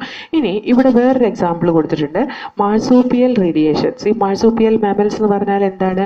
Under developed പ്ലാസൻ്റെയുള്ള mammals ആണ്. മാർസൂപ്പിയൽ radiation, മാർസൂപ്പിയലിൻ്റെ ഒരു common ancestor ഈ ഡയറക്ഷനിൽ move ചെയ്ത് ടാസ്മാനിയൻ ഉൾഫായിട്ട് ഡെവലപ്പായി, ടൈഗർ ക്യാറ്റായിട്ട് മാറി, അതേപോലെ തന്നെ ബാൻഡഡ് ആൻറ്റീറ്ററായിട്ട് മാറി, അതേപോലെ മാർസൂപ്പിയൽ റാറ്റായിട്ട് മാറി, kangaroo, wombat, bandicoot, koala, marsupial mole, sugar glider, ഇങ്ങനെ കുറേ ഓർഗാനിസംസ് ആയിട്ട് ഇവോൾവ് ചെയ്തു from A common ancestor മാർസൂപ്പിയൽ animal. മാർസൂപ്പിയൽ ആനിമലിൽ നിന്ന് അഡാപ്റ്റീവ് റേഡിയേഷൻ ഓരോ ഡയറക്ഷനിൽ റേഡിയേറ്റ് ചെയ്ത് പോയതാണ്. ആ ഡിഫറെൻറ്റ് ഡയറക്ഷനിൽ അതിനെ അഡാപ്റ്റ് ചെയ്ത് ജീവിക്കാൻ വേണ്ടിയിട്ട് അത് കുറേ വേരിയേഷൻസ് ഉള്ള ഓർഗാനിസം അവിടെ സർവൈവ് ചെയ്യുകയും അവർ റീപ്രൊഡക്റ്റീവ് ഫിറ്റ്നസ് കാണിക്കുകയും ചെയ്തപ്പോൾ അവർ പുതിയ പുതിയ ഓർഗാനിസംസ് പ്രൊഡ്യൂസ് ചെയ്യുകയും അവിടെ പുതിയ സ്പീഷിയേഷൻ ഉണ്ടാവുകയും ചെയ്തതാണ് ഈ പറയുന്ന എല്ലാ ഓർഗാനിസംസും. ഇനി നിങ്ങൾ ഒരൊറ്റ ദിവസം കൊണ്ട് അല്ലെങ്കിൽ നമ്മുടെ ലൈഫ് സ്പാനിൽ ഇതാ ഈ പറയുന്ന എവല്യൂഷൻ ഒന്നും കാണാൻ കഴിയില്ല കേട്ടോ. This took millions of years, കുറേ ലക്ഷക്കണക്കിന് വർഷങ്ങൾ എടുത്തിട്ടാണ് ഇതാ ഈ പറയുന്ന എവല്യൂഷൻസ് ഒക്കെ ഉണ്ടായിട്ടുള്ളത്. if you see പ്ലാസെൻ്റൽ മാമൽസിൻ്റെ കേസിൽ നമ്മൾ നോക്കിയാലും അങ്ങനെ തന്നെ കാണാൻ പറ്റും. പ്ലാസെൻ്റൽ മാമലിൻ്റെ ഒരു എക്സാമ്പിളാണ് മോൾ, ആൻറ്റീറ്റർ, mouse, lemur, flying squirrel, ബോബ്ക്യാറ്റ്, wolf. ഇതെല്ലാം ഒരു കോമൺ ആൻസിസ്റ്ററിൽ നിന്ന് ഉണ്ടായിട്ടുള്ളതാണ്. അതുകൊണ്ട് തന്നെ ആ കോമൺ ആൻസിസ്റ്ററിൻ്റെ ഓർഗൻസ് പലതരത്തിൽ ഡെവലപ്പ് ചെയ്തു according to the habitat to evolve. അതിൻ്റെ ഹാബിറ്റാറ്റ് അനുസരിച്ച് അതിന് ഇവോൾവ് ചെയ്യാൻ വേണ്ടി അതിൻ്റെ ഒരേ ഓർഗൻസ് തന്നെയാണ് പലതരത്തിൽ ഇവോൾവ് ആയിട്ടുള്ളത്. അതിന് അഡാപ്റ്റീവ് റേഡിയേഷൻ എന്ന് പറയും. അഡാപ്റ്റീവ് റേഡിയേഷൻ ഡൈവേർജന്റ് എവല്യൂഷൻ കാണിക്കും, ഡൈവേർജന്റ് എവല്യൂഷൻ ഹോമോലോഗസ് സ്ട്രക്ചറാണ് കാണിക്കുക, അത് കോമൺ ആൻസസ്റ്റർ കാണിക്കും. ഇനി നമ്മൾ ഒരു രണ്ട് അഡാപ്റ്റീവ് റേഡിയേഷൻസ് കമ്പയർ ചെയ്ത് കഴിഞ്ഞ് കഴിഞ്ഞാൽ, അഡാപ്റ്റീവ് റേഡിയേഷൻ വഴി ഓരോ ഓർഗാനിസം മൈഗ്രേറ്റ് ചെയ്ത് തെക്കോട്ട് പോയി കഴിഞ്ഞ് കഴിഞ്ഞാൽ വേറൊരു ആൻസസ്ട്രിയിൽ നിന്നുള്ള ഓർഗാനിസവും ഈ തെക്കോട്ട് തന്നെ വരാം, അതായത് ഒരേ ഹാബിറ്റാറ്റിലേക്ക് തന്നെ വരാം. അതിനെയാണ് കൺവെർജന്റ് എവല്യൂഷൻ എന്ന് പറയുന്നത്. അതായത് ഡിഫറെൻറ്റ് ആൻസസ്ട്രിയിൽ നിന്നുള്ള ഓർഗാനിസംസ് ഒരേ ഡയറക്ഷനിൽ മൂവ് ചെയ്യുകയും അത് വന്നിട്ട് ഒരു കോമൺ പോയിന്റിൽ ജോയിൻ ചെയ്യുന്നതിനെയാണ് കൺവെർജന്റ് എവല്യൂഷൻ എന്ന് പറയുന്നത്. ഇപ്പോൾ ഇവിടെ പ്ലാസെന്റൽ മാമൽസും ഓസ്ട്രേലിയൻ മാർസൂപ്പിയൽസും നമ്മൾ പറഞ്ഞു. പ്ലാസെന്റൽ മാമൽസും ഓസ്ട്രേലിയൻ മാർസൂപ്പിയൽസും രണ്ടും രണ്ട് ഡിഫറെൻറ്റ് അഡാപ്റ്റീവ് റേഡിയേഷനെ കാണിക്കുന്നതാണ്. രണ്ടുപേരും ഉണ്ടായേക്കുന്ന രണ്ട് കോമൺ ആൻസസ്റ്റേഴ്സിൽ നിന്നാണ്. അപ്പോൾ ഇവിടെ ഈ രണ്ട് ഓർഗാനിസവും ഈ രണ്ട് തരത്തിലുള്ള ഓർഗാനിസവും ഒരു പർട്ടിക്കുലർ ഹാബിറ്റാറ്റിൽ എത്തിക്കഴിയുമ്പോൾ അവർക്ക് രണ്ടുപേർക്കും ആ പർട്ടിക്കുലർ ഹാബിറ്റാറ്റിൽ അഡാപ്റ്റ് ചെയ്യേണ്ട ഒരു കാരണം കൊണ്ടായിരിക്കും. So it will be developing some features from there body. അവരുടെ ബോഡിയിൽ നിന്ന് ചില ഫീച്ചർ ഡെവലപ്പ് ചെയ്യേണ്ടതായിട്ടുണ്ട്. അത് ഒരേ സ്ട്രക്ചറും ഒരേ ഒറിജിനും ഉള്ളതൊന്നും ആയിരിക്കില്ല. പക്ഷേ to do A same function to different organs it will be developed in these two different group of organism. അതിനെയാണ് നമ്മൾ കൺവെർജന്റ് എവല്യൂഷൻ എന്ന് പറയുന്നത്. രണ്ട് അഡാപ്റ്റീവ് റേഡിയേഷൻസ് കമ്പയർ ചെയ്യുമ്പോൾ നമുക്കൊരു കൺവെർജന്റ് എവല്യൂഷൻ കാണാൻ പറ്റും. ഒരു 2-3 എക്സാമ്പിൾസ് ഞാൻ പറഞ്ഞുതരാം. പ്ലാസെന്റൽ മാമലിൻ്റെ എക്സാമ്പിളാണ് മോൾ. മാർസൂപ്പിയൽ മോള് ഓസ്ട്രേലിയൻ മാർസൂപ്പിയലിൻ്റെ എക്സാമ്പിളാണ്. ഇതിന് രണ്ടിനും ഒരു നേച്ചർ ഉണ്ട്. It can Burrow in the soft soil for collecting there food as the insects. അതായത് സോയിലിൻ്റെ അടിയിലുള്ള ഇൻസെക്ട്സിനെ പിടിച്ച് തിന്നാൻ വേണ്ടിയിട്ട് അവർക്ക് സോഫ്റ്റ് സോയിലിനെ പിയേഴ്സ് ചെയ്ത് ഉള്ളിലേക്ക് പോകാനുള്ള കപ്പാസിറ്റി ഉണ്ട്. അതാണ് ബറോ സോഫ്റ്റ് സോയിൽ കപ്പാസിറ്റി. അത് രണ്ടു പേർക്കും ഒരേ ഫുഡ് ഹാബിറ്റ് ആയതുകൊണ്ട് രണ്ടും ഒരേ തരത്തിൽ ഇവോൾവ് ചെയ്തിട്ടുള്ളതാണ്. ഓക്കെ, അപ്പോൾ ഇത് നോക്കിക്കേ, ഇതിൻ്റെ മോളിൻ്റെ ഒരു സ്ട്രക്ചർ, അവരുടെ ബോഡിയുടെ ഒരു സ്ട്രക്ചറും അതുപോലെ മാർസൂപ്പിയൽ മോളിൻ്റെ ഒരു സ്ട്രക്ചറും ആയിരിക്കും ഇവോൾവ് ചെയ്തിട്ടുള്ളത്. അതല്ലാതെ ഒരേ കോമൺ സ്ട്രക്ചറും കോമൺ ഫംഗ്ഷനുള്ള അല്ല കോമൺ ഒറിജിനുള്ള ഒരു ഓർഗൻ ആയിരിക്കില്ല ഒരേ ഫംഗ്ഷൻ ചെയ്യാൻ വേണ്ടിയിട്ട് ഇവോൾവ് ചെയ്തിട്ടില്ല. So these two organism it show convergent evolution, it show analogous structure, it will not show common ancestry. ഇനി ആൻറ്റീറ്റർ ആൻഡ് നംബാറ്റ്. ആൻറ്റീറ്റർ എന്ന് പറയുന്നത് പ്ലാസന്റൽ മാമലാണ്, ഇതും ഒരു ആൻറ്റീറ്റർ തന്നെയാണ്. നംബാറ്റ് എന്ന് പറയുന്നത് these both have sticky tongue.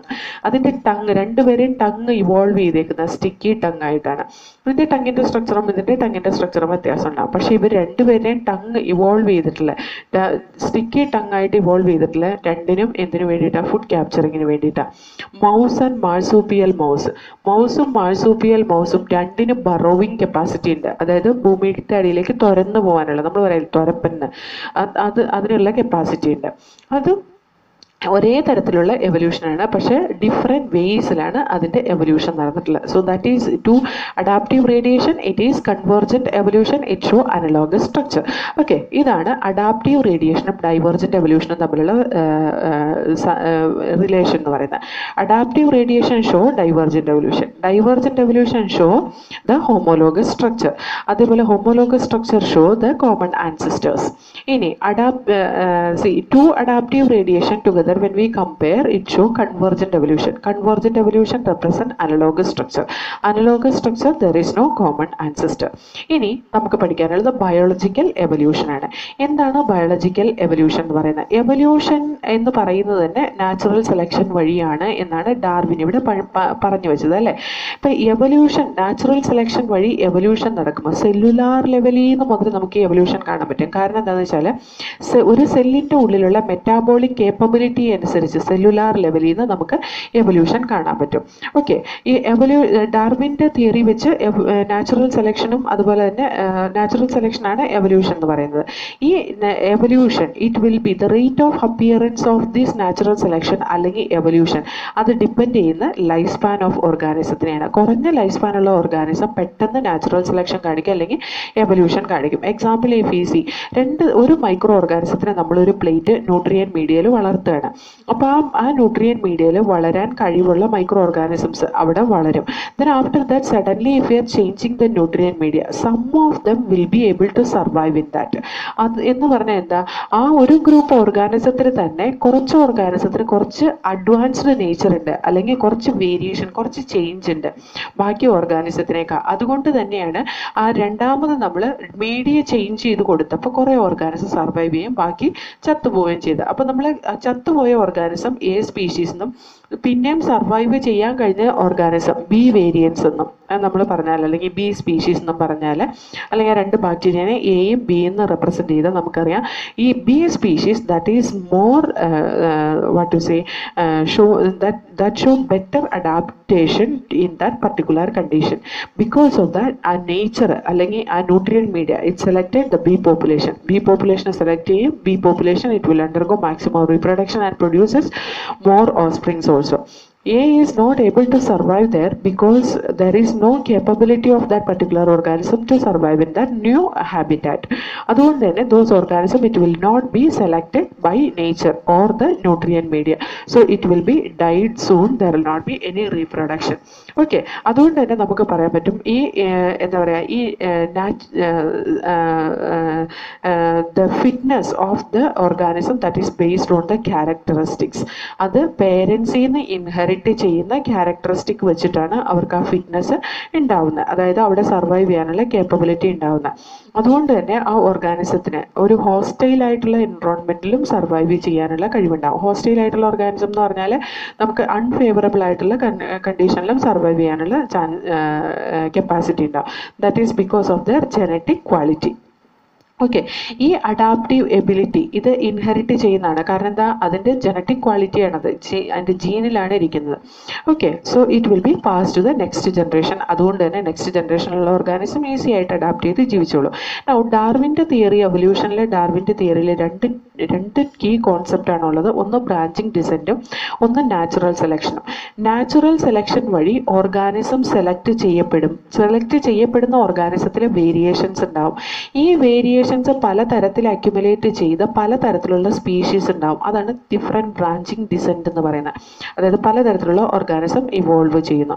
Okay, before ഡാർവിന് മുമ്പ് തന്നെ ഒരു ഫ്രഞ്ച് നാച്ചുറലിസ്റ്റ് ആയിട്ടുള്ള ലാമാർക്ക് പറഞ്ഞു വെച്ചത് എന്താണെന്ന് വെച്ചാൽ, evolution of life forms had occurred but driven by use and disuse. അതായത് ഒരു ഓർഗൻ്റെ യൂസും ഡിസ്യൂസും അനുസരിച്ചാണ് എവല്യൂഷൻ നടക്കുന്നതെന്നാണ്. എക്സാമ്പിൾ അദ്ദേഹം പറഞ്ഞു വെച്ചു, ജിറാഫ് ഒരുപാട് അതിൻ്റെ കഴുത്ത് യൂസ് ചെയ്യുന്നതുകൊണ്ട്, അതായത് ഏന്തി വലിഞ്ഞ് വലിയ പൊക്കത്തിലുള്ള ഈ പറയുന്ന ചെടികളൊക്കെ ഇലയൊക്കെ പറിച്ചു തിന്നുന്നതുകൊണ്ടാണ് അതിൻ്റെ കഴുത്തിന് അത്രയും നീളം വന്നത് എന്നാണ് അദ്ദേഹം പറഞ്ഞത്. അത് നെക്സ്റ്റ് ജനറേഷനിലേക്ക് പാസ് ചെയ്യും എന്നും അത് അക്യുമുലേറ്റ് ചെയ്തിട്ട് ഇന്ന് കാണുന്ന അത്രയും ലോങ് നെക്ക് ഉണ്ടായി എന്നും ആണ് പറഞ്ഞത്. പക്ഷേ nobody believe that because we know the character is present in the gene. Gene is nothing but the ഇൻഹെറിറ്റൻറ്റ് factor. ആ ഇൻഹെറിറ്റൻറ്റ് ഫാക്ടറിൽ ചേഞ്ചസ് ഉണ്ടാവണമെങ്കിൽ ഈ പറയുന്ന യൂസും ഡിസ്യൂസും കൊണ്ട് നടക്കില്ല എന്നറിയാവുന്നതുകൊണ്ട് ഇന്ന് അതാരും വിശ്വസിക്കുന്നില്ല.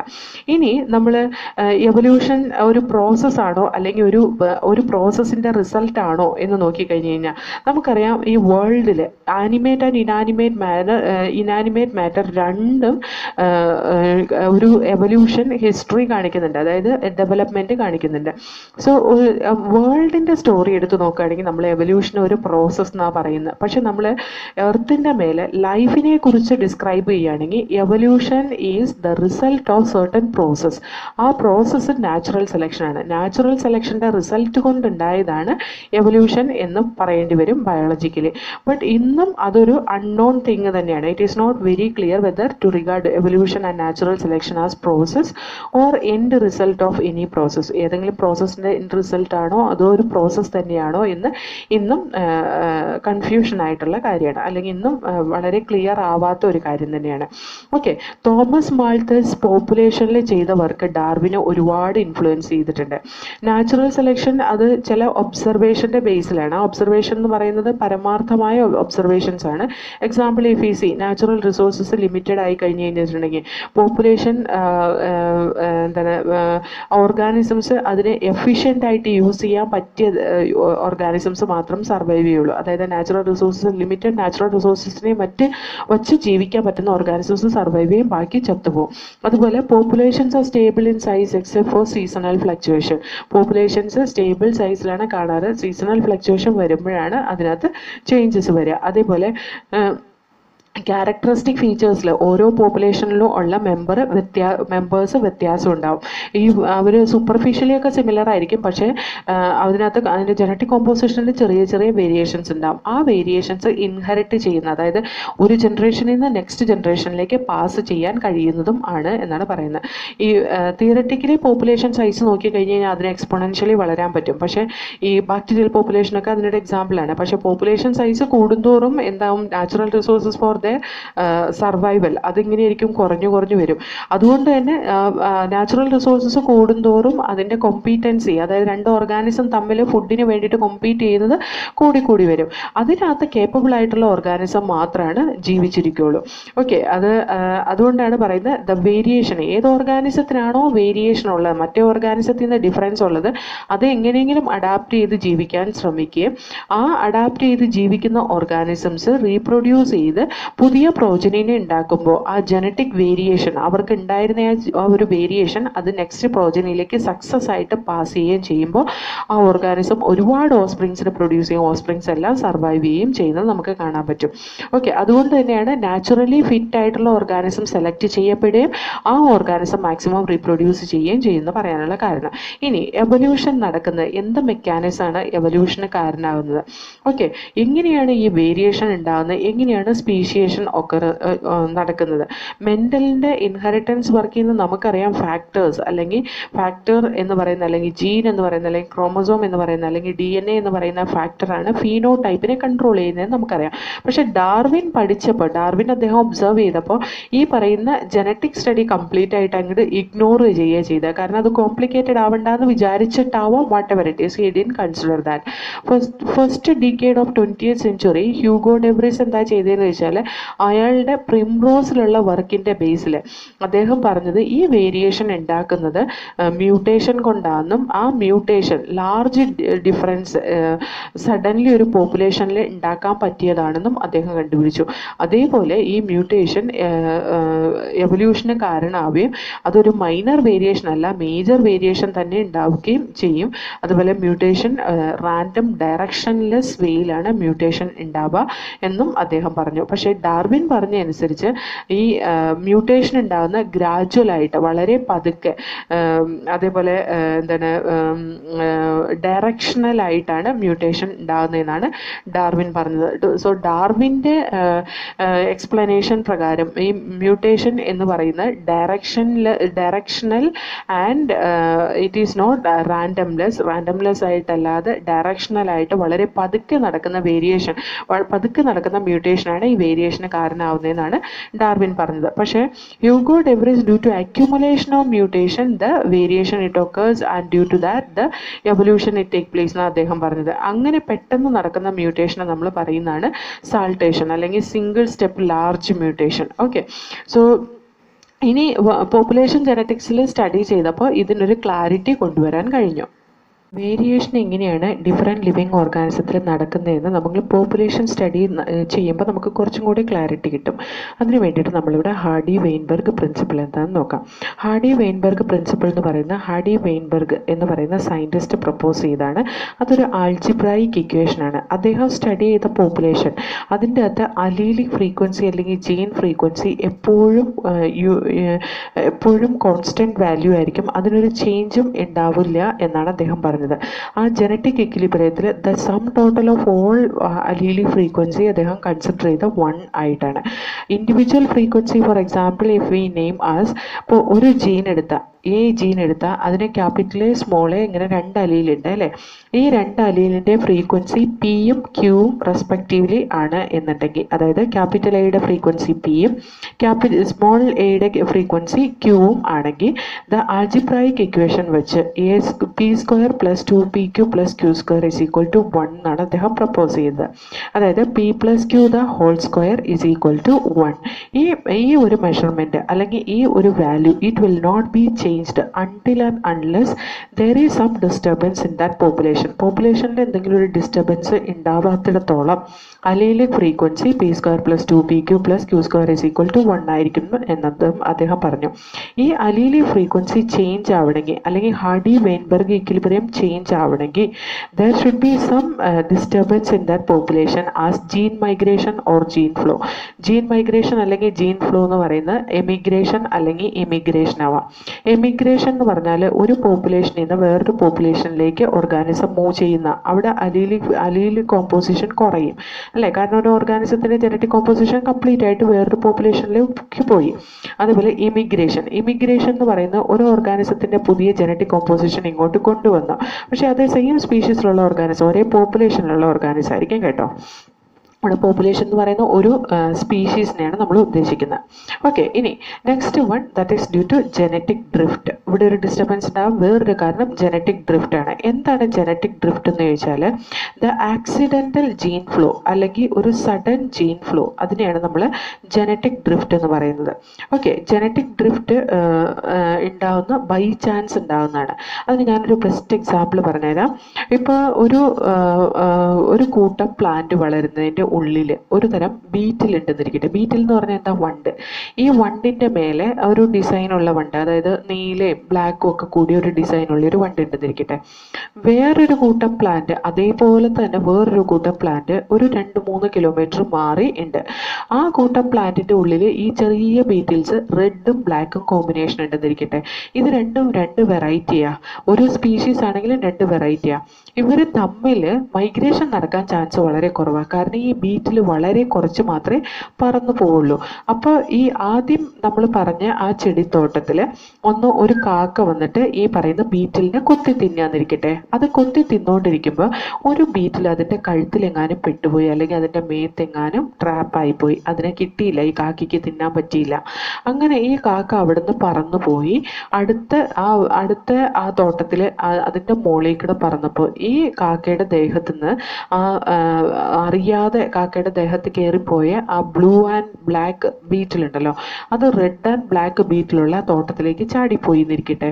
അപ്പോൾ എന്തായി, അത് അവിടെ വീണ് കഴിഞ്ഞിട്ടുണ്ടെങ്കിൽ റെഡും ബ്ലാക്കും ബ്ലൂവും ബ്ലാക്കും തമ്മിലുള്ള ഒരു കോമ്പിനേഷൻ അടുത്ത ജനറേഷനിൽ ഉണ്ടാവാൻ സാധ്യതയുണ്ട്. കാരണം എന്താണെന്ന് വെച്ചാൽ ഇത് രണ്ടും ഒരേ സ്പീഷീസ് ഓർഗാനിസാണ്, പക്ഷെ രണ്ട് വെറൈറ്റിയാണ്.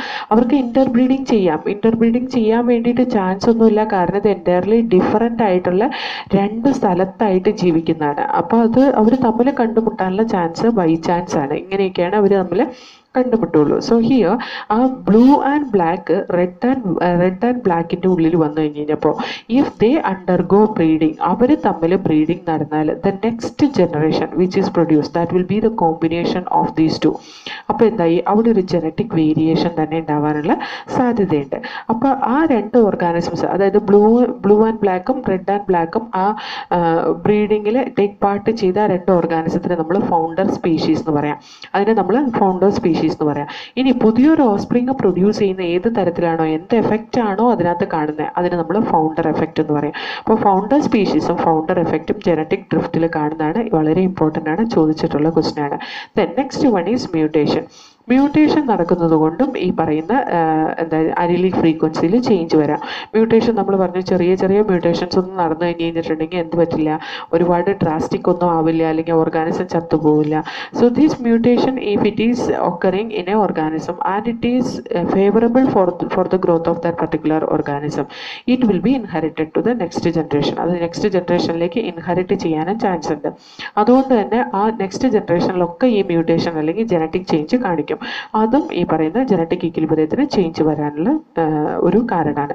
ഇനി ജനറ്റിക് റീകോമ്പിനേഷൻ കൊണ്ടും നമുക്ക് ഈ എന്താ പറയുക വേരിയേഷൻ ഉണ്ടാവുന്നത് നമുക്ക് കാണാം. ജനറ്റിക് റീകോമ്പിനേഷൻ നടക്കുന്ന ഗ്യാമീറ്റ് ഫോർമേഷൻ്റെ സമയത്താണ് അല്ലേ, ജീൻസ് തമ്മിൽ റീകമ്പൈൻ ചെയ്യുന്നത്. അതായത് non sister chromatids of homologous chromosome will undergo recombination അല്ലെങ്കിൽ ക്രോസിംഗ് ഓവർ.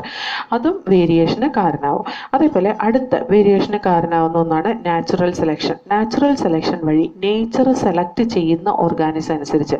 അപ്പം നമ്മൾ ഒരു പോപ്പുലേഷൻ എടുത്തു കഴിഞ്ഞിട്ടുണ്ടെങ്കിൽ ആ പോപ്പുലേഷനിൽ മെയിൻ ക്യാരക്ടർ വാല്യൂ ഉള്ള ഓർഗാനിസം ഉണ്ടാവും. അതുപോലെ തന്നെ ഒരു ഡയറക്ഷണൽ ചേഞ്ച്, അതായത് ഒരു പർട്ടിക്കുലർ ഡയറക്ഷനിൽ ഉള്ള ഓർഗാനിസം മാത്രം കാണുന്ന അങ്ങനത്തെ ഓർഗാനിസംസ് ഉണ്ടാവും. അല്ലെങ്കിൽ രണ്ട് പെരിഫറിയിൽ ഉള്ള ക്യാരക്ടേഴ്സ് ഉള്ള ഓർഗാനിസംസ്, അല്ലെങ്കിൽ ഒരു പെരിഫറിയിലുള്ള ക്യാരക്ടർ ഉള്ള ഓർഗാനിസംസ്, അങ്ങനെയൊക്കെ എല്ലാം കൂടി മിക്സ് ആയിട്ടാണ് ഒരു ഇതിനകത്ത് ഹാർഡി വെയിൻബെർഗ് പ്രിൻസിപ്പിൾ അനുസരിച്ച് ഒരു പോപ്പുലേഷനിൽ ഉണ്ടാവുക. നാച്ചുറൽ സെലക്ഷൻ വന്നു കഴിഞ്ഞ് കഴിയുമ്പോൾ ചിലപ്പോൾ ഓർഗാനിസം സ്റ്റെബിലൈസ്ഡ് പോപ്പുലേഷനെ സെലക്ട് ചെയ്യാം, ചിലപ്പോൾ ഡയറക്ഷണലായിട്ട് സെലക്ട് ചെയ്യാം, ചിലപ്പോൾ ഡിസ്റപ്റ്റീവായിട്ട് സെലക്ട് ചെയ്യാം. അതെങ്ങനെയാണ് നടക്കുന്നത് ഞാനൊരു എക്സാമ്പിൾ വെച്ച് പറഞ്ഞുതരാം. ഇവിടെ ഒരു ഡയഗ്രാം കൊടുത്തിട്ടുണ്ട്. ഇത് സാധാരണ ചോദിക്കാറുള്ള ക്വസ്റ്റ്യൻ ആണ്. വളരെ ഈസി ആയിട്ടുള്ള ക്വസ്റ്റ്യൻ ചോദിക്കാറുള്ളൂ. പക്ഷെ നമ്മളത് മനസ്സിലാക്കണം, എന്നാൽ മാത്രമാണ് ഈസി ആയിട്ട് നിങ്ങൾക്ക് അറിയാൻ പറ്റുള്ളൂ. ഇപ്പോൾ ഒരു പോപ്പുലേഷൻ അല്ലെങ്കിൽ ഒരു സ്പീഷീസ് ഓഫ് ഓർഗാനിസം ഉണ്ടെന്നിരിക്കട്ടെ. ഈ സ്പീഷീസ് ഓഫ് ഓർഗാനിസത്തിനെ സർവൈവ് ചെയ്യാൻ വേണ്ടിയിട്ട് അവർക്ക് നാച്ചുറൽ റിസോഴ്സസ് ഉണ്ടാവും. അതേപോലെ തന്നെ ഈ സ്പീഷീസ് ഓഫ് ഓർഗാനിസത്തിനെ പിടിച്ച് തിന്നുന്ന പ്രെഡേറ്റേഴ്സും ഉണ്ടാവാൻ സാധ്യതയുണ്ട് ആ നാച്ചുറൽ ഹാബിറ്റാറ്റിൽ. ഞാനൊരു എക്സാമ്പിൾ മാത്രം പറയുന്നതാണ് കേട്ടോ. ഇനി ഈ ഓർഗാനിസത്തിൻ്റെ ഒരു ക്യാരക്ടർ നമ്മളെടുത്ത് സ്റ്റഡി ചെയ്യാണ്, അതായത് വേരിയേഷൻ കാണിക്കാൻ കാരണമായ നാച്ചുറൽ സെലക്ഷൻ നടക്കാൻ ഏതെങ്കിലും ഒരു പർട്ടിക്കുലർ ക്യാരക്ടറിലായിരിക്കാം നേച്ചർ സെലക്ട് ചെയ്യുന്നത് അല്ലേ. അപ്പോൾ ഇവിടെ ഞാൻ എടുക്കുന്ന ഒരു ക്യാരക്ടർ എന്ന് പറയുന്നത് സൈസ് ഓഫ് ദ ഓർഗാനിസം ആണ്. Okay, so here this population it will be containing very small sized organism ഉണ്ടാവാം, അതുപോലെ മീഡിയം സൈസ്ഡ് ഓർഗാനിസം ഉണ്ടാവാം, അതുപോലെ വെരി ബിഗ് സൈസ് ഓർഗാനിസം ഉണ്ടാവാം. Say here if the organisms are selected and making A stabilised population, stabilisation അതായത് nature selection ഈ stabilisation attain ചെയ്യുകയാണെങ്കിൽ ഒരു main value ഉള്ള പോപ്പുലേഷൻ ആയിരിക്കും സെലക്ട് ചെയ്യുന്നത്. മെയിൻ വാല്യൂ എന്ന് പറയുന്നത് ഇവിടെ എന്താണ്, അതിൻ്റെ സെൻറ്ററിലുള്ള ക്യാരക്ടർ, അതായത് medium sized organism. You just imagine ഇങ്ങനെ സെലക്ട് ചെയ്യാൻ നേച്ചറിൻ്റെ ഏതൊക്കെ ഇതാണ് ഹെൽപ്പ് ചെയ്യുന്നത് നമുക്ക് നോക്കാം. C here very small organism is not able to survive here and very big organism is also not able to survive here. Only the medium sized organism will be able to survive here. അതിന് കാരണം എന്തായിരിക്കും നമുക്ക് നോക്കാം. ഇതിനൊരു predator ഉണ്ടെന്നിരിക്കട്ടെ. ഈ പ്രെഡേറ്ററിന് എന്താ പറയുക, വളരെ വലിയ സൈസുള്ള ഓർഗാനിസത്തിന് മാത്രമേ കാണാൻ കഴിയുള്ളൂ. വലിയ സൈസുള്ള ഓർഗാനിസത്തിന് മാത്രമാണ് മാത്രമാണ് ഈ predatorനെ കാണാൻ കഴിയുള്ളൂ. അതുകൊണ്ട് തന്നെ വലിയ സൈസുള്ള ഓർഗാനിസത്തിനെ മുഴുവൻ predator തിന്നുപോകും. വലിയ സൈസുള്ള ഓർഗാനിസത്തിനെ മുഴുവൻ predator തിന്നുപോകും. അതേപോലെ വേറൊരു predator ഉണ്ട്, അതിന് വളരെ സ്മോൾ സൈസായിട്ടുള്ള ഓർഗാനിസത്തിനെ മാത്രമാണ് തിന്നുള്ളൂ. അതായത് ഇപ്പോൾ ഒരു ആ ഗ്രൂപ്പിലുള്ള വലിയ ഓർഗാനിസത്തിനെ തിന്നുന്ന ബേർഡ്സും ആ ഗ്രൂപ്പിലുള്ള വളരെ കുഞ്ഞു ഓർഗാനിസത്തിനെ തിന്നുന്ന പുഴുക്കളും ഉണ്ടെന്നിരിക്കട്ടെ. അപ്പോൾ ഈ രണ്ട് predators കൂടി കൂടിയിട്ട് ഈ രണ്ട് പോപ്പുലേഷനെ അങ്ങോട്ട് ഇറാഡിക്കേറ്റ് ചെയ്ത് കളയും. അപ്പോൾ മീഡിയം സൈസ്ഡ് ഓർഗാനിസത്തിനെ കാണാൻ ഈ പറയുന്ന ബേർഡ്സിന് കിട്ടിയില്ല, മീഡിയം സൈസ്ഡ് ഓർഗാനിസത്തിനെ പുഴുവിന് തിന്ന് പോകാനും പറ്റില്ല. അപ്പോൾ നോക്കിക്കേ, അതിൻ്റെ മീഡിയം സൈസ്ഡ് ഓർഗാനിസം സെലക്ട് ചെയ്തത്. അപ്പോൾ നാച്ചുറൽ സെലക്ഷൻ വഴി അത് സെലക്ട് ചെയ്യുമ്പോൾ 2pq എന്ന വാല്യൂ ആയിരിക്കും കൂടുതലായിട്ട് വരിക. അവിടെ p² q² കുറഞ്ഞു പോയി അല്ലേ. p² എന്താണ്, ഡോമിനൻറ്റും അതേപോലെ q² എന്താണ്, റിസസീവും ആയിട്ടുള്ള നേച്ചറാണ്. അതായത് രണ്ട് എക്സ്ട്രീം എൻഡിലുള്ള ക്യാരക്ടേഴ്സും ഡിസപ്പിയർ ആയി. ഇനി ഈ peak either it can be shifted to right or it can be shifted to left. ലെഫ്റ്റിലേക്ക് ഷിഫ്റ്റ് ചെയ്യുക എന്ന് പറഞ്ഞാൽ സ്മോൾ സൈസ്ഡ് ഓർഗാനിസത്തിനെ സെലക്ട് ചെയ്യാം. റൈറ്റിലേക്ക് ഷിഫ്റ്റ് ചെയ്യുക എന്ന് പറഞ്ഞാൽ ബിഗ് സൈസ് ഓർഗാനിസത്തിനെ സെലക്ട് ചെയ്യാം എന്ന് പറഞ്ഞാൽ സി ഹിയർ ഇതിനകത്ത് സ്മോൾ സൈസ്ഡ് ഓർഗാനിസം മാത്രം സെലക്റ്റഡ് ആവുക എന്നിരിക്കട്ടെ, അതൊരു ഡയറക്ഷണൽ സെലക്ഷനാണ്. അതായത് മീഡിയം സൈസ്ഡ് ഓർഗാനിസവും വലിയ big ഓർഗാനിസവും is not able to survive. That is because ഈ എന്താണ് very small sized organism will not be able to see by the predators. അതേപോലെ തന്നെ മീഡിയം സൈസ്ഡ് ഓർഗാനിസത്തിനെ ബിഗ് സൈസ്ഡ് ഓർഗാനിസത്തിനെ പ്രെഡേറ്റേഴ്സിനെ കാണാൻ പറ്റുകയും അവരതിനെ തിന്നു പോവുകയും ചെയ്യും. So only the small sized organisms growth will be favoured here. Nature is favouring the small sized organism here അല്ലേ. അതിനെയാണ് നമ്മൾ directional selection shifting towards the left എന്ന് പറയുന്നത്. ഇനി directional selection shifting toward the right, അതായത് വളരെ വലിയ ഓർഗാനിസത്തിന് മാത്രമേ സർവൈവ് ചെയ്യാൻ പറ്റുള്ളൂ. ഈ വളരെ ചെറിയ ഓർഗാനിസത്തിനും അതുപോലെ തന്നെ മീഡിയം സൈസ്ഡ് ഓർഗാനിസത്തിനും സർവൈവ് ചെയ്യാൻ പറ്റില്ല. അതിന് കാരണം എന്തായിരിക്കാം? വലിയ ഓർഗാനിസത്തിനെ പിടിച്ചു തിന്നാൻ പ്രെഡേറ്റേഴ്സിനെ പേടിയായിരിക്കാം. അതുകൊണ്ട് തന്നെ മീഡിയം സൈസ്ഡ് ഓർഗാനിസത്തിനെ വളരെ കുഞ്ഞു ഓർഗാനിസത്തിനെ പിടിച്ചു തിന്നും. So the number of the medium sized organism and small sized organism will be reduced. അപ്പോൾ സെലക്ട് ചെയ്യുന്നത് എങ്ങോട്ടായിരിക്കും? റൈറ്റ് സൈഡിലേക്കുള്ള ഏറ്റവും വലിയ ഓർഗാനിസത്തിനായിരിക്കും സെലക്ട് ചെയ്യുന്നത്. ഇതിനെ നമ്മൾ ഡയറക്ഷണൽ സെലക്ഷൻ എന്ന് പറയും. ഇനി നമ്മൾ ഡിസ്റപ്റ്റീവ് സെലക്ഷൻ, അതായത് മീഡിയം സൈസ്ഡ് ഓർഗാനിസം സർവൈവ് ചെയ്യില്ല, but both right and left extreme എൻഡിലുള്ള peripheral characters അല്ലെങ്കിൽ ചെറിയ ഓർഗാനിസവും വലിയ ഓർഗാനിസവും സെലക്റ്റഡ് ആവും. അതിന് കാരണം എന്തായിരിക്കാം? സീ ഹിയർ, വളരെ ചെറിയ ഓർഗാനിസത്തിനെ പ്രെഡേറ്റേഴ്സിനെ കാണാനും കിട്ടില്ല, വളരെ വലിയ ഓർഗാനിസത്തിനെ പ്രെഡേറ്റേഴ്സിനെ പിടിക്കാൻ പേടിയുമാണ്. അതുകൊണ്ട് തന്നെ അവർ രണ്ടുപേരും സർവൈവ് ചെയ്യും. മീഡിയം സൈസ്ഡ് ഓർഗാനിസത്തിനെ പ്രെഡേറ്റേഴ്സ് ഒരു പേടിയും കൂടാതെ നന്നായി കാണാനും കഴിയുന്നതുകൊണ്ട് അതിനെ പിടിച്ചുകൊണ്ടുപോയി തിന്നുകയും ചെയ്യും. So here the selection it occurs in both the extreme end, that is known as the disruptive selection. അതിനെയാണ് നമ്മൾ ഡിസ്റപ്റ്റീവ് സെലക്ഷൻ എന്ന് പറയുന്നത്. ഈ ഹഡി വെയിൻബർഗ് ഇക്വിലിബ്രിയം ചോദിച്ചിട്ടുള്ള ക്വസ്റ്റ്യൻ ആണ്, ജനറ്റിക് ഡ്രിഫ്റ്റ് ചോദിച്ചിട്ടുള്ള ക്വസ്റ്റ്യൻ ആണ്. ഇത് മനസ്സിലാക്കി പഠിച്ചു പോകണം കേട്ടോ. നമ്മൾ ബ്രീഫ് അക്കൗണ്ട് ഓഫ് എവല്യൂഷൻ, അതായത് എവല്യൂഷനെ ഒന്ന് ചുരുക്കി പറയാം. അതായത് എർത്ത് ഫോം ചെയ്തതിന് ശേഷം എർത്തിൻ്റെ സർഫസിൽ എങ്ങനെയാണ് ലിവിങ് ഓർഗാനിസം ഫോം ചെയ്തത് എന്നുള്ളത് നമ്മൾ പഠിച്ച അത്രയും കാര്യങ്ങളൊന്ന് ചുരുക്കി പറഞ്ഞു നോക്കാം നമുക്ക്. അതായത് 4 billion years ago life was originated on earth എന്നാണ് പറഞ്ഞത്. അതായത് ചെറിയ ചെറിയ ഷുഗർ മോളിക്യൂൾസും അമിനോ ആസിഡ്സും അങ്ങനെ ചെറിയ ചെറിയ simple organic compound started forming from the inorganic substances 4 billion years back. അത് കഴിഞ്ഞിട്ട് from there it started producing the polysaccharide like polymer of these all compounds like polysaccharide, protein, അങ്ങനത്തെ കോമ്പൗണ്ട്സ് ഒക്കെ form ചെയ്യാൻ തുടങ്ങി. And it did not have any reproductive capacity. അതിനെ നമ്മൾ വിളിക്കുന്നത് പ്രോട്ടോബയോണ്ട് എന്നാണ്. അതായത് 3 billion years back proto cell form ചെയ്യുന്നതിന് തൊട്ട് മുമ്പിലായിട്ടാണ് ഈ പറയുന്ന പ്രോട്ടോബയോണ്ട് എന്ന് പറയുന്ന ഒരു സ്ട്രക്ചർ ഫോം ചെയ്തത്. ഈ പ്രോട്ടോബയോണ്ടിനെ എക്സ്പെരിമെൻ്റൽ ടെസ്റ്റ് ട്യൂബിലും സിന്തസൈസ് ചെയ്യാൻ കഴിഞ്ഞു. അങ്ങനെ സിന്തസൈസ് ചെയ്ത പ്രോട്ടോബയോണ്ടിനെ കൊയാസെർവേറ്റ് എന്നാണ് വിളിക്കുന്നത്. അതിനൊരു ലിപ്പിഡ് മെംബ്രെയിനോ റിപ്ലിക്കേഷൻ കപ്പാസിറ്റിയോ അല്ലെങ്കിൽ റീപ്രൊഡക്റ്റീവ് കപ്പാസിറ്റിയോ ഇല്ല.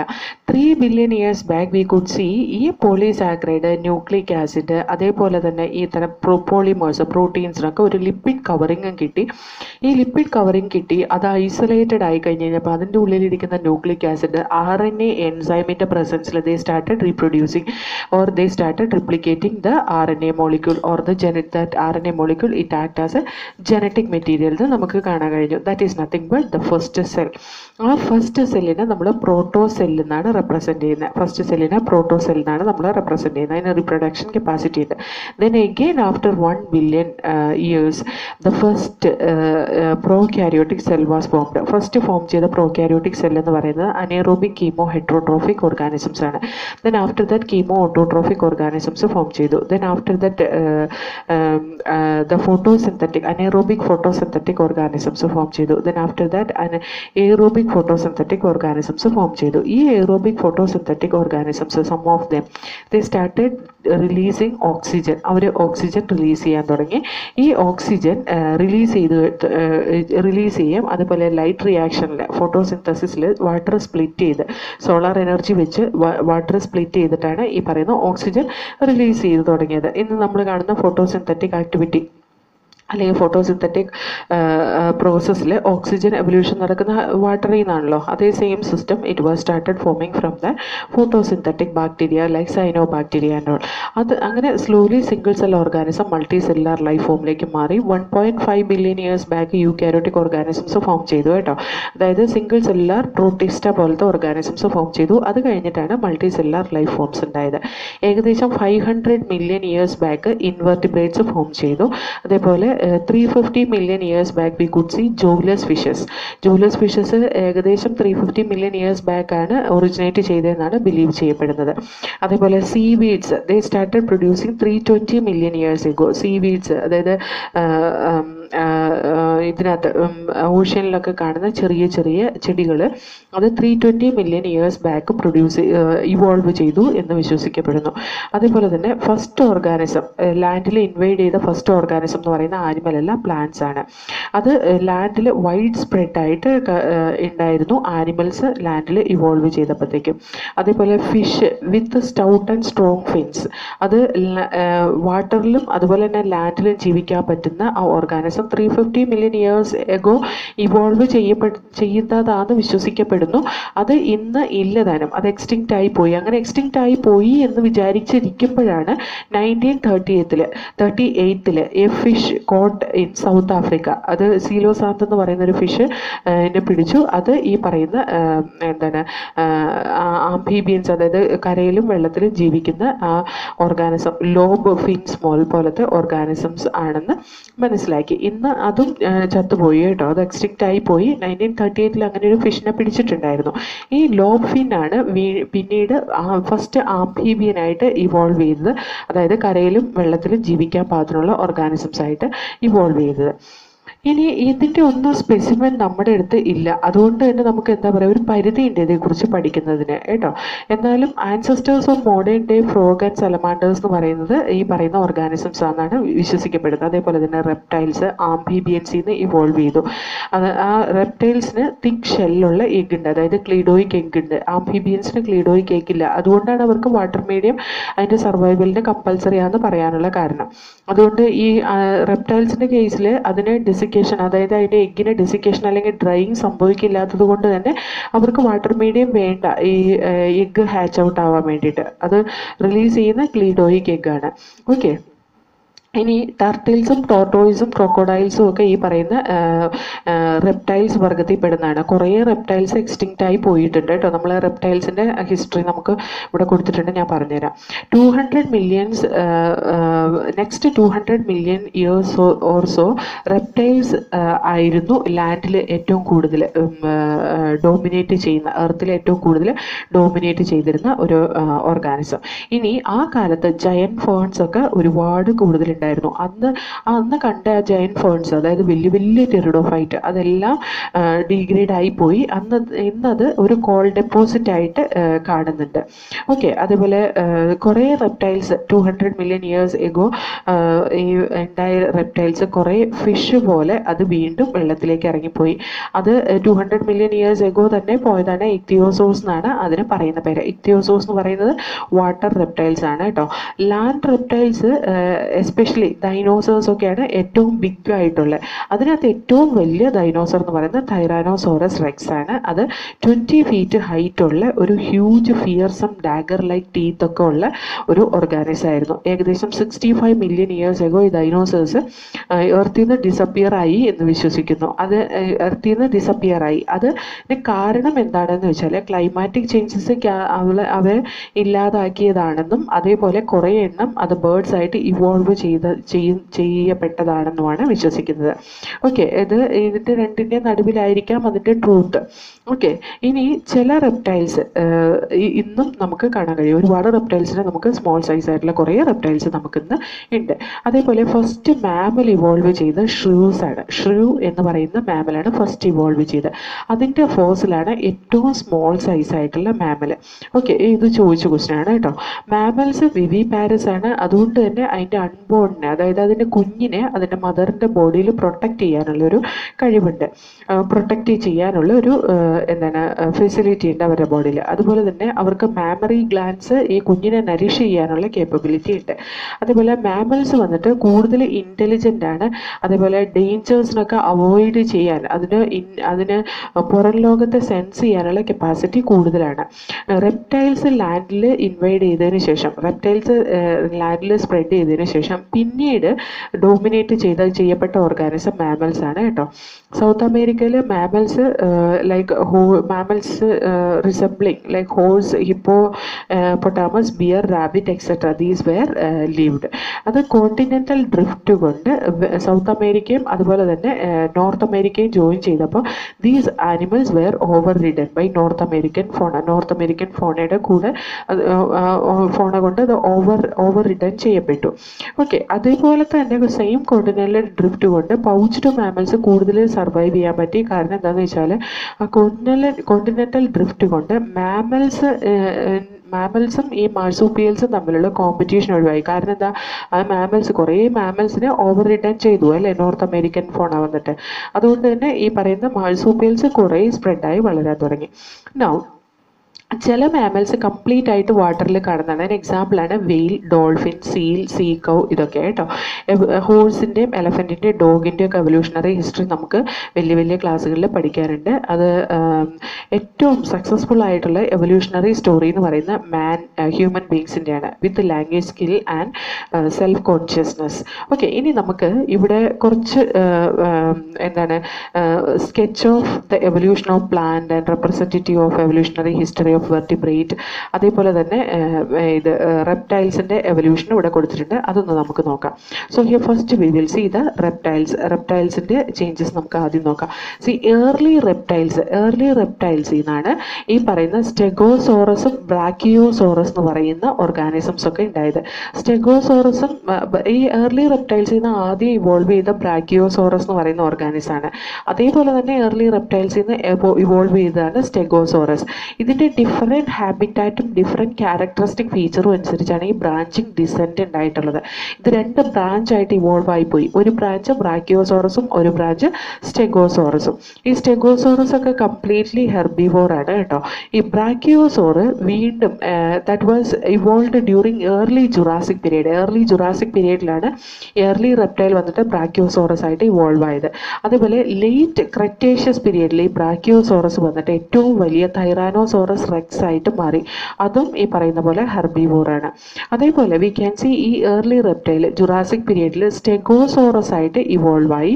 ഈ സ്റ്റെഗോസോറസ് ഇവോൾവ് ആയി ലേറ്റ് ക്രെറ്റേഷ്യസ് പീരീഡിൽ അത് ട്രൈസെറാടോപ്സ് ആയിട്ട് മാറി. ഈ തരത്തിലുള്ള ഓർഗാനിസംസ് ഒക്കെ നമ്മൾ ആ ജുറാസിക് പാർക്കും പിന്നെ അത് കഴിഞ്ഞിട്ട് വേറൊരു മൂവിയും കൂടി ഇറങ്ങിയല്ലോ, ഇംഗ്ലീഷിൽ ഞാൻ മറന്നുപോയി അതിൻ്റെ പേര്. അതൊക്കെ കാണുമ്പോൾ ഈ തരത്തിലുള്ള ഓർഗാനിസത്തിനെയൊക്കെ കാണിക്കുന്നുണ്ട് അല്ലേ. അതേപോലെ ജൈൻറ്റ് ഫേണിനെയൊക്കെ മൂവിയിൽ കാണിക്കുന്നുണ്ട്. So here from the early reptile the Archaeopteryx wear evolve. Archaeopteryx എന്ന് പറയുന്നത് ബേർഡ്സിൻ്റെ ആൻസിസ്റ്റേഴ്സ് ആണ് ആർക്കിയോപ്റ്റെറിക്സ് എന്ന് പറയുന്നത് കേട്ടോ. ബേർഡ്സ് ഇവോൾവ് ചെയ്ത ആർക്കിയോപ്റ്റെറിക്സിൽ നിന്നാണ്. ജുറാസിക് പീരീഡിലാണ് അത് ഇവോൾവ് ചെയ്തത്. അതേപോലെ തന്നെ ഏർലി റെപ്റ്റൈലിൽ നിന്നുണ്ടായതാണ് ക്രൊക്കഡീലിയൻ എന്ന് പറയുന്നത്. ക്രൊക്കഡീലിയൻ എന്ന് പറയുന്നതിൽ കുറേ തരത്തിലുള്ള ക്രൊക്കഡൈൽസ് ഉണ്ട്. അതിൻ്റെ അകത്ത് കുറേ എണ്ണമൊക്കെ ഒന്ന് സർവൈവ് ചെയ്യുന്നുണ്ട്, കുറേയൊക്കെ എക്സ്റ്റിങ്ക്റ്റ് ആയിപ്പോയി. അതും ജുറാസിക് പീരീഡിൽ ഇവോൾവ് ഇവോൾവ് ചെയ്താണ് ഏർലി റെപ്റ്റൈലിൽ നിന്ന്. അതേപോലെ ടെറാനോഡൻ ഏർലി ക്രെറ്റേഷ്യസ് പീരീഡിൽ ഉണ്ടായതാണ് ഈ ടെറാനോഡൻ എന്ന് പറയുന്നത്. ടെറാനോഡൻ ഒരു ഫ്ലൈയിങ് റെപ്റ്റൈലാണ്. അതിൻ്റെ ചിറകിനൊക്കെ വളരെ നീളമൊക്കെ കൂടുതലാണ്, മീറ്റർ കണക്കിന് നീളമൊക്കെ ഉണ്ട് ഈ ടെറാനോഡൻ്റെ ചിറകിന്. അപ്പോൾ അങ്ങനത്തെ ഒരു ഓർഗാനിസം ആണ്, ഫ്ലൈയിങ് റെപ്റ്റൈലാണ് ടെറാനോഡൻ എന്ന് പറയുന്നത്. ഓർത്തിരുന്നോളൂ കേട്ടോ, ടെറാനോഡൻ ഈസ് എ ഫ്ലൈയിങ് റെപ്റ്റൈൽ. ഇനി നമുക്ക് പ്ലാന്റ്സിൻ്റെ എവല്യൂഷൻ നോക്കാം. See here during Ordovician period എന്ന് പറഞ്ഞാൽ 500 മില്യൺ ഇയേഴ്സിന് മുമ്പുള്ള സമയത്ത് ക്ലോറോഫൈറ്റ് ആൻസിസ്റ്റേഴ്സ് ഫോം ചെയ്തു. ഈ ക്ലോറോഫൈറ്റ് ആൻസിസ്റ്റേഴ്സിൽ നിന്നാണ് മറൈൻ ആൽഗെ പോലത്തെ ഓർഗാനിസംസ് ഫോം ചെയ്തത്. ഈ ക്ലോറോഫൈറ്റ് ആൻസിസ്റ്റേഴ്സിൽ നിന്ന് 2 തരത്തിലുള്ള ബ്രാഞ്ച് ഉണ്ടായിട്ടുണ്ട്. ക്ലോറോഫൈറ്റ് ആൻസിസ്റ്റേഴ്സിൽ നിന്ന് ബ്രയോഫൈറ്റ് ഉണ്ടായി ഡ്യൂറിങ് ദ കാർബോണിഫറസ് പീരീഡിൽ ബ്രയോഫൈറ്റ് ഉണ്ടായി. അതേപോലെ ഇത് ട്രക്കിയോഫൈറ്റ് ആൻസിസ്റ്റേഴ്സ് ആയിട്ട് മാറി, അതായത് വാസ്കുലാർ പ്ലാന്റ്സ് ആയിട്ടും ഇവോൾവ് ചെയ്തു.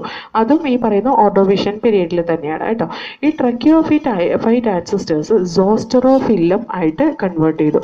സോസ്റ്ററോഫില്ലം എന്ന് പറയുന്ന ഒരുതരം വാസ്കുലാർ ലാൻഡ് പ്ലാന്റ് ആണ്. സോസ്റ്ററോഫില്ലം എന്ന് പറയുന്ന വാസ്കുലാർ ലാൻഡ് പ്ലാന്റ് ആണ്. That comes under the pteridophyte.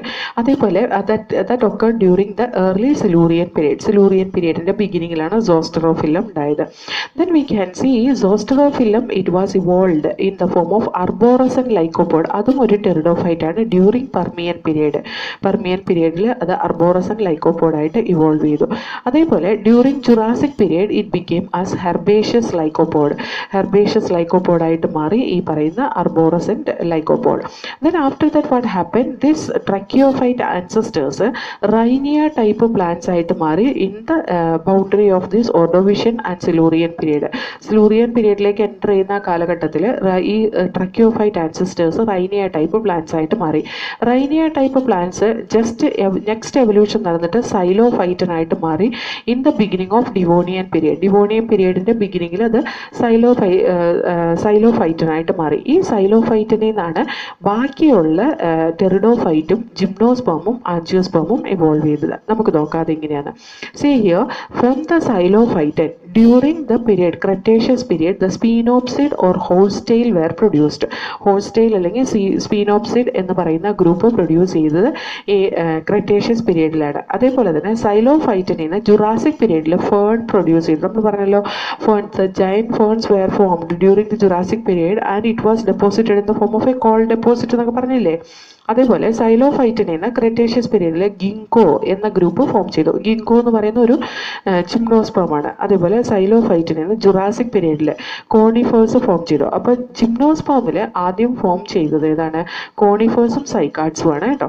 Conifers എന്ന് പറയുന്നത് ഈ പറയുന്ന പൈൻ മരങ്ങളൊക്കെയാണ്. അത് ഫോം ചെയ്ത് ജുറാസിക് പീരീഡിലാണ്. അതുപോലെ സൈലോഫൈറ്റിൽ നിന്ന് ഡ്യൂറിങ് ക്രെറ്റേഷ്യസ് പീരീഡ് ഗിങ്കോന്റെ ഫോർമേഷനൊക്കെ കഴിഞ്ഞപ്പോഴത്തേക്കും നെറ്റെയിൽസ് ഫോം ചെയ്തു. ഈ നെറ്റെയിലാണ് ആൻജിയോസ്പേമിലേക്ക് ജിംനോസ്പേമിന്റെ കണക്ഷൻ കേട്ടോ. ആൻജിയോസ്പേമായിട്ട് ഇവോൾവ് ചെയ്യുന്ന അതിന്റെ കുറെ അഡ്വാൻസ്ഡ് ക്യാരക്ടർ കാണിക്കുന്ന അതിന്റെ മിഡിലിൽ കാണുന്ന ഒരു ഓർഗാനിസം, ഒരു പ്ലാന്റ് ഗ്രൂപ്പാണ് നെറ്റെയിൽ എന്ന് പറയുന്നത്.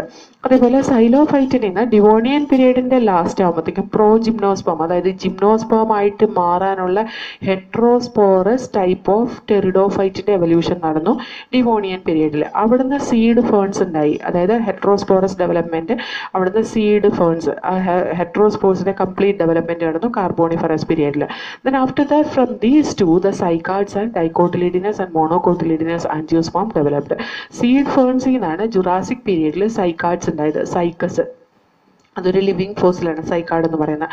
അതേപോലെ തന്നെ സീഡ് ഫോൺസിൽ നിന്നാണ് ഡൈക്കോട്ടിലിഡൻസ് ക്രെറ്റേഷ്യസ് പീരീഡിലും അതുപോലെ മോണോകോട്ടിലിഡൻസ് ക്വാട്ടർണറി പീരീഡിലും ഉണ്ടായത്. അപ്പോൾ ഇതിനകത്ത് ഡൈക്കോട്ടിലിഡൻസ് ആണോ മോണോകോട്ടിലിഡൻസ് ആണോ ആദ്യം ഉണ്ടായത് എന്ന് ചോദിച്ചാൽ ഡൈക്കോട്ടിലിഡൻസ് ആണ് ഫസ്റ്റ് ഇവോൾവ് ചെയ്ത്, അത് കഴിഞ്ഞിട്ടാണ് മോണോകോട്ടിലിഡനസ് പ്ലാന്റ്സ് ഇവോൾവ് ചെയ്തത്. This is the evolutionary history of the plants.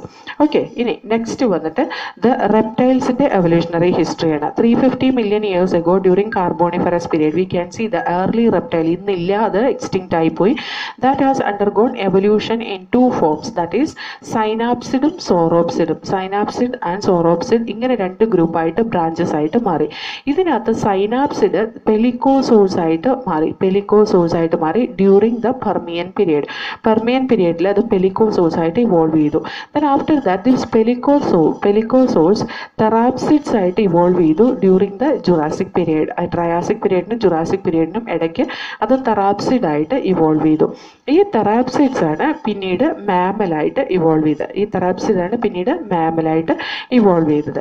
Now we can see this early reptile, it was evolved in the form of sauropsid. ഇത് sauropsid ആയിട്ട് ഇവോൾവ് ചെയ്തു. ഈ sauropsid ഇങ്ങോട്ട് ബ്രാഞ്ചിങ് നടന്ന കുറേ ബ്രാഞ്ചസ് ഉണ്ടായി കേട്ടോ. പലതരത്തിലുള്ള ഓർഗാനിസം ഇതിന് ഇവോൾവ് ചെയ്തിട്ടുണ്ട് സോറോപ്സിഡിൽ നിന്ന്. ഈ സോറോപ്സിഡിൽ നിന്ന് ഉണ്ടായതാണ് തീക്കോഡോൺസ്. അതായത് എന്താണ്, പല്ലുകൾ ജോയുടെ സോക്കറ്റിൻ്റെ ഉള്ളിൽ അറേഞ്ച് ചെയ്തേക്കുന്ന രീതിയിലുള്ള ഓർഗാനിസംസ് തീക്കോഡോൺസ് ഉണ്ടായത്. അത് എക്സ്റ്റിങ്ക്റ്റ് ആയി പോയി. Then after that from here the next dinosaurs wear formed. ഡൈനോസേഴ്സും extinct ആയി പോയി. അത് എക്സ്റ്റിങ്ക്റ്റ് ആയി പോയ സമയമാണ് ഈ കാണിച്ചേക്കുന്നത് കേട്ടോ. അതായത് എക്സ്റ്റിങ്ക്റ്റ് ആയി പോയത് ക്രെട്ടേഷ്യസ് പീരീഡ് കഴിഞ്ഞ് അത് ടെറിഷറി പീരീഡിലേക്ക്, അതായത് സീനോസോയിക് എരയിലുള്ള ടെറിഷറി പീരീഡിലേക്ക് എൻ്റർ ചെയ്തപ്പോഴാണ് ഡൈനോസേഴ്സ് കംപ്ലീറ്റ് ആയിട്ട് എക്സ്റ്റിങ്ക്റ്റ് ആയി പോയത്. സോ തീക്കോഡോൺസിൽ നിന്നാണ് ഡൈനോസേഴ്സ് ഉണ്ടായത്. അതേപോലെ തന്നെ ഈ തീക്കോഡോൺസിൽ നിന്ന് എവല്യൂഷൻ നടന്നിട്ടാണ് ബേർഡ്സ് ഉണ്ടായത്. അതേപോലെ ഈ തീക്കോഡോൺസിൽ നിന്ന് എവല്യൂഷൻ നടന്നിട്ടാണ് ക്രൊക്കോഡൈൽസ് ഉണ്ടായത്.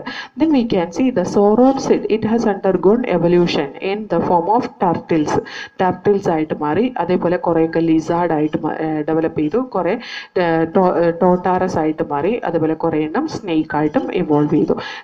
This is the evolutionary history of the vertebrate through the geological പീരീഡിലുള്ള evolutionary ഹിസ്റ്ററിയാണ് ഈ കൊടുത്തേക്കുന്നത്. വെർട്ടിബ്രേറ്റിൻ്റെ എവല്യൂഷണറി ഹിസ്റ്ററിയാണ് ഈ കൊടുത്തിട്ടുള്ളത്. Okay, so this is also important. ഇതിനകത്ത് ചോദിച്ചിട്ടുള്ള തെറാപ്സിഡ് മാമൽസിൻ്റെ ആൻസിസ്റ്റർ എന്ന് പറഞ്ഞിട്ട് തെറാപ്സിഡ് ഇങ്ങനെ ഒരു ക്വസ്റ്റ്യൻ ചോദിച്ചായിട്ട് എനിക്കൊരു ചെറിയ ഓർമ്മയുണ്ട്, എനിക്ക് കറക്റ്റായിട്ട് ഓർമ്മയില്ല കേട്ടോ. എന്തായാലും ഇതിനകത്തുനിന്ന് ഒരിക്കലൊരു ക്വസ്റ്റ്യൻ ചോദിച്ചതാണ്. അതേപോലെ പ്ലാന്റ്സിൻ്റെ ആൻസിസ്ട്രൽ ഹിസ്റ്ററി, അതിനകത്ത് ആൻജിയോസ്പോമിൽ മോണോകോട്ടിലിഡൻ്റെ എവല്യൂഷനും അതുപോലെ തന്നെ ഡൈക്കോട്ടിലിഡൻ്റെ എവല്യൂഷനും അത് ഡിഫറെൻറ്റ് പീരീഡിലാണ്. മോണോകോട്ടാണ് അവസാനം ഉണ്ടായത്, ഡൈക്കോട്ട് ആദ്യമാണ് ഉണ്ടായത്. Okay, evolution and origin of human being. ഇനി ഹ്യൂമൻ ബീയിൻ്റെ ഒറിജിനും എവല്യൂഷനാണ് നമ്മൾ പഠിക്കുന്നത്. ഏകദേശം 15 മില്യൺ വർഷങ്ങൾക്ക് മുമ്പ് പ്രൈമേറ്റ് പോലത്തെ ഓർഗാനിസംസ് ലൈക്ക് ഡ്രയോപിത്തക്കസും രാമാപിത്തക്കസും വെയർ എക്സിസ്റ്റിംഗ്. അതിനകത്ത് ഡ്രയോപിത്തക്കസ് എയ്പ്സിനെ പോലെയും രാമാപിത്തക്കസ് കുറച്ചും കൂടി ഹ്യൂമൻ ബീങ്സിൻ്റെ നേച്ചർ കാണിക്കുന്ന പ്രൈമേറ്റ്സ് ആയിരുന്നു. അതേപോലെ കുറച്ച് ഫോസിൽസ്, മാൻ ലൈക്ക് ബോൺസിൻ്റെ ഫോസിൽസ് എത്യോപ്യയിൽ നിന്നും ടാൻസാനിയയിൽ നിന്നും കണ്ടുപിടിച്ചു. അത് റിവീൽ ചെയ്യുന്നത് എന്താണെന്ന് വെച്ചാൽ ഹോമിനിഡ് ഫീച്ചർ ഉള്ള ഓർഗാനിസംസ് ഈ പറയുന്ന 3 to 4 million years back eastern ആഫ്രിക്കയിൽ നടന്നിരുന്നു എന്നാണ്, അവിടെ അവർ ജീവിച്ചിരുന്നു എന്നാണ്. ഹോമിനിഡ് ഫീച്ചേഴ്സ് അവിടെ ഉണ്ടായിരുന്നു എന്നാണ് ബിലീവ് ചെയ്യപ്പെടുന്നത്. അവരുടെ ഫോസിൽ റെക്കോർഡ് അനുസരിച്ച് അവർക്ക് 4 ഫീറ്റ് ഹൈറ്റും അതുപോലെ തന്നെ അവർ അപ്രൈറ്റ് ആയിട്ട് നടക്കുന്ന ഓർഗാനിസംസ് ആയിരുന്നു. അത് കഴിഞ്ഞ് 2 million years ago ഓസ്ട്രാലോപിത്തസെൻസ് east African ഗ്രാസ്ലാൻഡിൽ ജീവിച്ചിരുന്നു എന്നുള്ള ഫോസിൽ എവിഡൻസ് കിട്ടി. ഇതിൻ്റെ എവിഡൻസ് കാണിക്കുന്നത് എന്താണെന്ന് വെച്ചാൽ ദേ haunted with stones and weapons but they eight fruit. Our വെപ്പൺസും stone വെപ്പണൊക്കെ വെച്ചിട്ട് അവർ ഹണ്ട് ചെയ്തിരുന്നു, പക്ഷെ അവർ കഴിക്കുന്ന ഫുഡ് എന്ന് പറയുന്ന ഫ്രൂട്ട് തന്നെയായിരുന്നു. ഈ ഓസ്ട്രാലോപിത്തസെൻസിൻ്റെ ഫോസിൽ കിട്ടുന്നതിൻ്റെ ഒപ്പം തന്നെ കുറേ ബോൺസ് വാസ് ഡിഫറെൻറ്റ്. അത് ചില ഡിഫറെൻറ്റ് ക്യാരക്ടറിസ്റ്റിക് ഫീച്ചർ കാണിക്കുന്നുണ്ടായിരുന്നു. ആ ബോൺസ് വന്നിട്ട് first human like being ഹൊമിനിഡ് നേച്ചറുള്ള homo ഹാബിലിസിൻ്റെ ഫോസിലാണെന്ന് വിശ്വസിക്കപ്പെടുന്നു. അതിൻ്റെ ബ്രെയിൻ കപ്പാസിറ്റി വന്നിട്ട് 650 to 800 cc ആണ്. അവർ പ്രോബബ്ലി കേവ്സിലൊക്കെ, അതായത് ഗുഹകളിലൊക്കെ ജീവിച്ചിരുന്നു. അവർക്ക് കംപ്ലീറ്റ് ഇറക്റ്റ് പോസ്റ്റ് ഉണ്ടായിരുന്നു. അവരാണ് first man who made the stone weapon four hunting ആനിമൽസിനെ hunt ചെയ്യാൻ വേണ്ടിയിട്ട് സ്റ്റോൺ വെപ്പൺ ഉണ്ടാക്കിയ ഫസ്റ്റ് ഓർഗാനിസം എന്ന് പറയുന്നത് ഈ ഗ്രൂപ്പാണ് എന്ന് വിശ്വസിക്കപ്പെടുന്നു. ഹോമോ ഹാബിലിസ് ആണെന്ന്. അതിൻ്റെ ബ്രെയിൻ കപ്പാസിറ്റി 650 to 800 ആണ്. അവരും ഈ പറയുന്ന പോലെ മീറ്റ് തിന്നില്ലായിരുന്നു എന്നാണ് വിശ്വസിക്കപ്പെടുന്നത് കേട്ടോ. ഇനി ജാവയിൽ നിന്ന് 1891 ഡിസ്കവർ ചെയ്ത ഫോസിൽസ് ആണ് നെക്സ്റ്റ് സ്റ്റേജ്. അതാണ് ഹോമോ ഇറക്റ്റസ് എന്ന് പറയുന്നത്. ഏകദേശം 1.5 മില്യൺ ഇയേഴ്സ് ബാക്കാണ് അവർ ജീവിച്ചിരുന്നത്. ഈ ഹോമോ ഇറക്റ്റസിൻ്റെ ബ്രെയിനിന് കുറച്ചും കൂടി വലുതായിരുന്നു. 900 cc ആണ് ബ്രെയിനിൻ്റെ കപ്പാസിറ്റി എന്ന് പറയുന്നത്. ഈ ഹോമോ ഇറക്റ്റസ് പ്രോബബ്ലി ദേ എയ്റ്റ് മീറ്റ്. അതേപോലെ തന്നെ Neanderthal man with a brain size of 1400 cc our east and central ഏഷ്യയിൽ 1,40,000 years ബാക്ക് ജീവിച്ചിരുന്നു എന്ന് വിശ്വസിക്കപ്പെടുന്നു ഫ്രം ദ ഫോസിൽ റെക്കോർഡ്. എന്ന് പറഞ്ഞാൽ ഹോമോ ഇറക്റ്റസ് കഴിഞ്ഞിട്ട് പിന്നെ നിയാണ്ടർതാൽ മാൻ ആണ് ഉണ്ടായിരുന്ന 1,40,000 years ബാക്ക്. അതേപോലെ they used hide to protect there body. അവരുടെ ബോഡി പ്രൊട്ടക്റ്റ് ചെയ്യാൻ വേണ്ടിയിട്ട് അവർ എന്താണ് യൂസ് ദ ഹൈഡ്, അതായത് അവർ ബോഡി മറച്ചിരുന്നു. അതുപോലെ തന്നെ അവർ അവരുടെ ഡെഡ് ബോഡി ബറി ചെയ്തിരുന്നു. അതേപോലെ ഹോമോസാപ്പിയൻസ് റൈസ് ചെയ്ത് ആഫ്രിക്കയിലാണ്, എന്നിട്ട് ഡിഫറെൻറ്റ് കോണ്ടിനെൻറ്റിലേക്ക് മൂവ് ചെയ്യുകയാണ് ചെയ്തത്. അത് ഓരോ കോണ്ടിനെൻറ്റിലേക്ക് മൂവ് ചെയ്ത ഈ ഓരോ ഹോമോസാപ്പിയൻസ് ഓരോ റേസസ് ആയിട്ട് ഇവോൾവ് ചെയ്തു. നമുക്കറിയാലോ ബ്ലാക്ക് പീപ്പിൾ, അതുപോലെ വൈറ്റ് പീപ്പിൾ, അങ്ങനെയൊക്കെ പറഞ്ഞിട്ട് ഓരോ റേസസ് ആയിട്ട് ഇവോൾവ് ചെയ്യുക ചെയ്തത്. അല്ലാതെ ഹോമോസാപ്പിയൻസിൻ്റെ വേറെ സ്പീഷീസ് ഒന്നും ഇല്ല കേട്ടോ, അതൊരു മോണോടൈപ്പിക് സ്പീഷീസ് ആണ്. അതേപോലെ during ice age between 75,000 to 10,000 year ago modern Homo sapiens wear evolve. അതുപോലെ ഈ മോഡേൺ ഹോമോസാപ്പിയൻസിൻ്റെ ഇടയിൽ പ്രീ ഹിസ്റ്റോറിക് കേവ് ആർട്ടും, അതുപോലെ പ്രീ ഹിസ്റ്റോറിക് കേവ് ആർട്ട് അത് ഡെവലപ്പ് ചെയ്ത് ഏകദേശം 18,000 years മുമ്പാണ്. അതേപോലെ കേവ് പെയിൻറ്റിങ്ങും ഒക്കെ നമുക്ക് കാണാൻ കഴിഞ്ഞു. ഈ കേവ് പെയിൻറ്റിങ്ങിനൊക്കെ എവിഡൻസ് ഉണ്ട്. It is seen in ഭിംബേക്ക rock shelter in reason district of Madhya Pradesh. അവിടെ നമുക്ക് ഈ പറയുന്ന കേവ് പെയിൻറ്റിങ് കാണാൻ കഴിയും. അതുപോലെ അഗ്രികൾച്ചറൊക്കെ വന്നു 10,000 years ബാക്ക്. അതുകൊണ്ട് തന്നെ ഹ്യൂമൻ സെറ്റിൽമെൻ്റ് ഒക്കെ സ്റ്റാർട്ട് ചെയ്തു. ഈ ഇന്ന് കാണുന്ന rest of what happen is part of human history of growth and decline of civilisation. ഇന്ന് കാണുന്ന ഈ സിവിലൈസേഷനൊക്കെ പതുക്കെ പതുക്കെ അത് കഴിഞ്ഞിട്ട് ഡെവലപ്പ് ചെയ്തതാണ്. So this is all about the chapter evolution. Evolution ചാപ്റ്ററിൽ നിന്ന് ക്വസ്റ്റ്യൻസ് വരാറുണ്ട്. ഒരുപാട് നമ്മൾ പുറത്തുനിന്ന് പഠിക്കേണ്ട, കാരണം എവല്യൂഷൻ എന്ന് പറയുന്നത് ഒരു സബ്ജക്റ്റാണ്. എവല്യൂഷണറി ബയോളജി എന്ന് പറയുന്ന ഒരു സബ്ജക്റ്റ് നമ്മൾ ഒരുപാട് അഡീഷണൽ ആയിട്ട് പഠിക്കാൻ നിന്നാൽ നമ്മൾ പഠിച്ചു തീരില്ല. So you can easily study this by what ever it has given the NCERT text book. പിന്നെ ഞാൻ ഡിസ്കസ് ചെയ്ത കുറച്ച് അഡീഷണൽ ആയിട്ടുള്ള കാര്യങ്ങളും ഓർത്തിരുന്നാൽ ഈസി ആയിട്ട് നമുക്ക് ഇതിൻ്റെ അകത്തു നിന്നുള്ള ആൻസേഴ്സ് ചെയ്യാവുന്നേ ഉള്ളൂ. ഓക്കെ.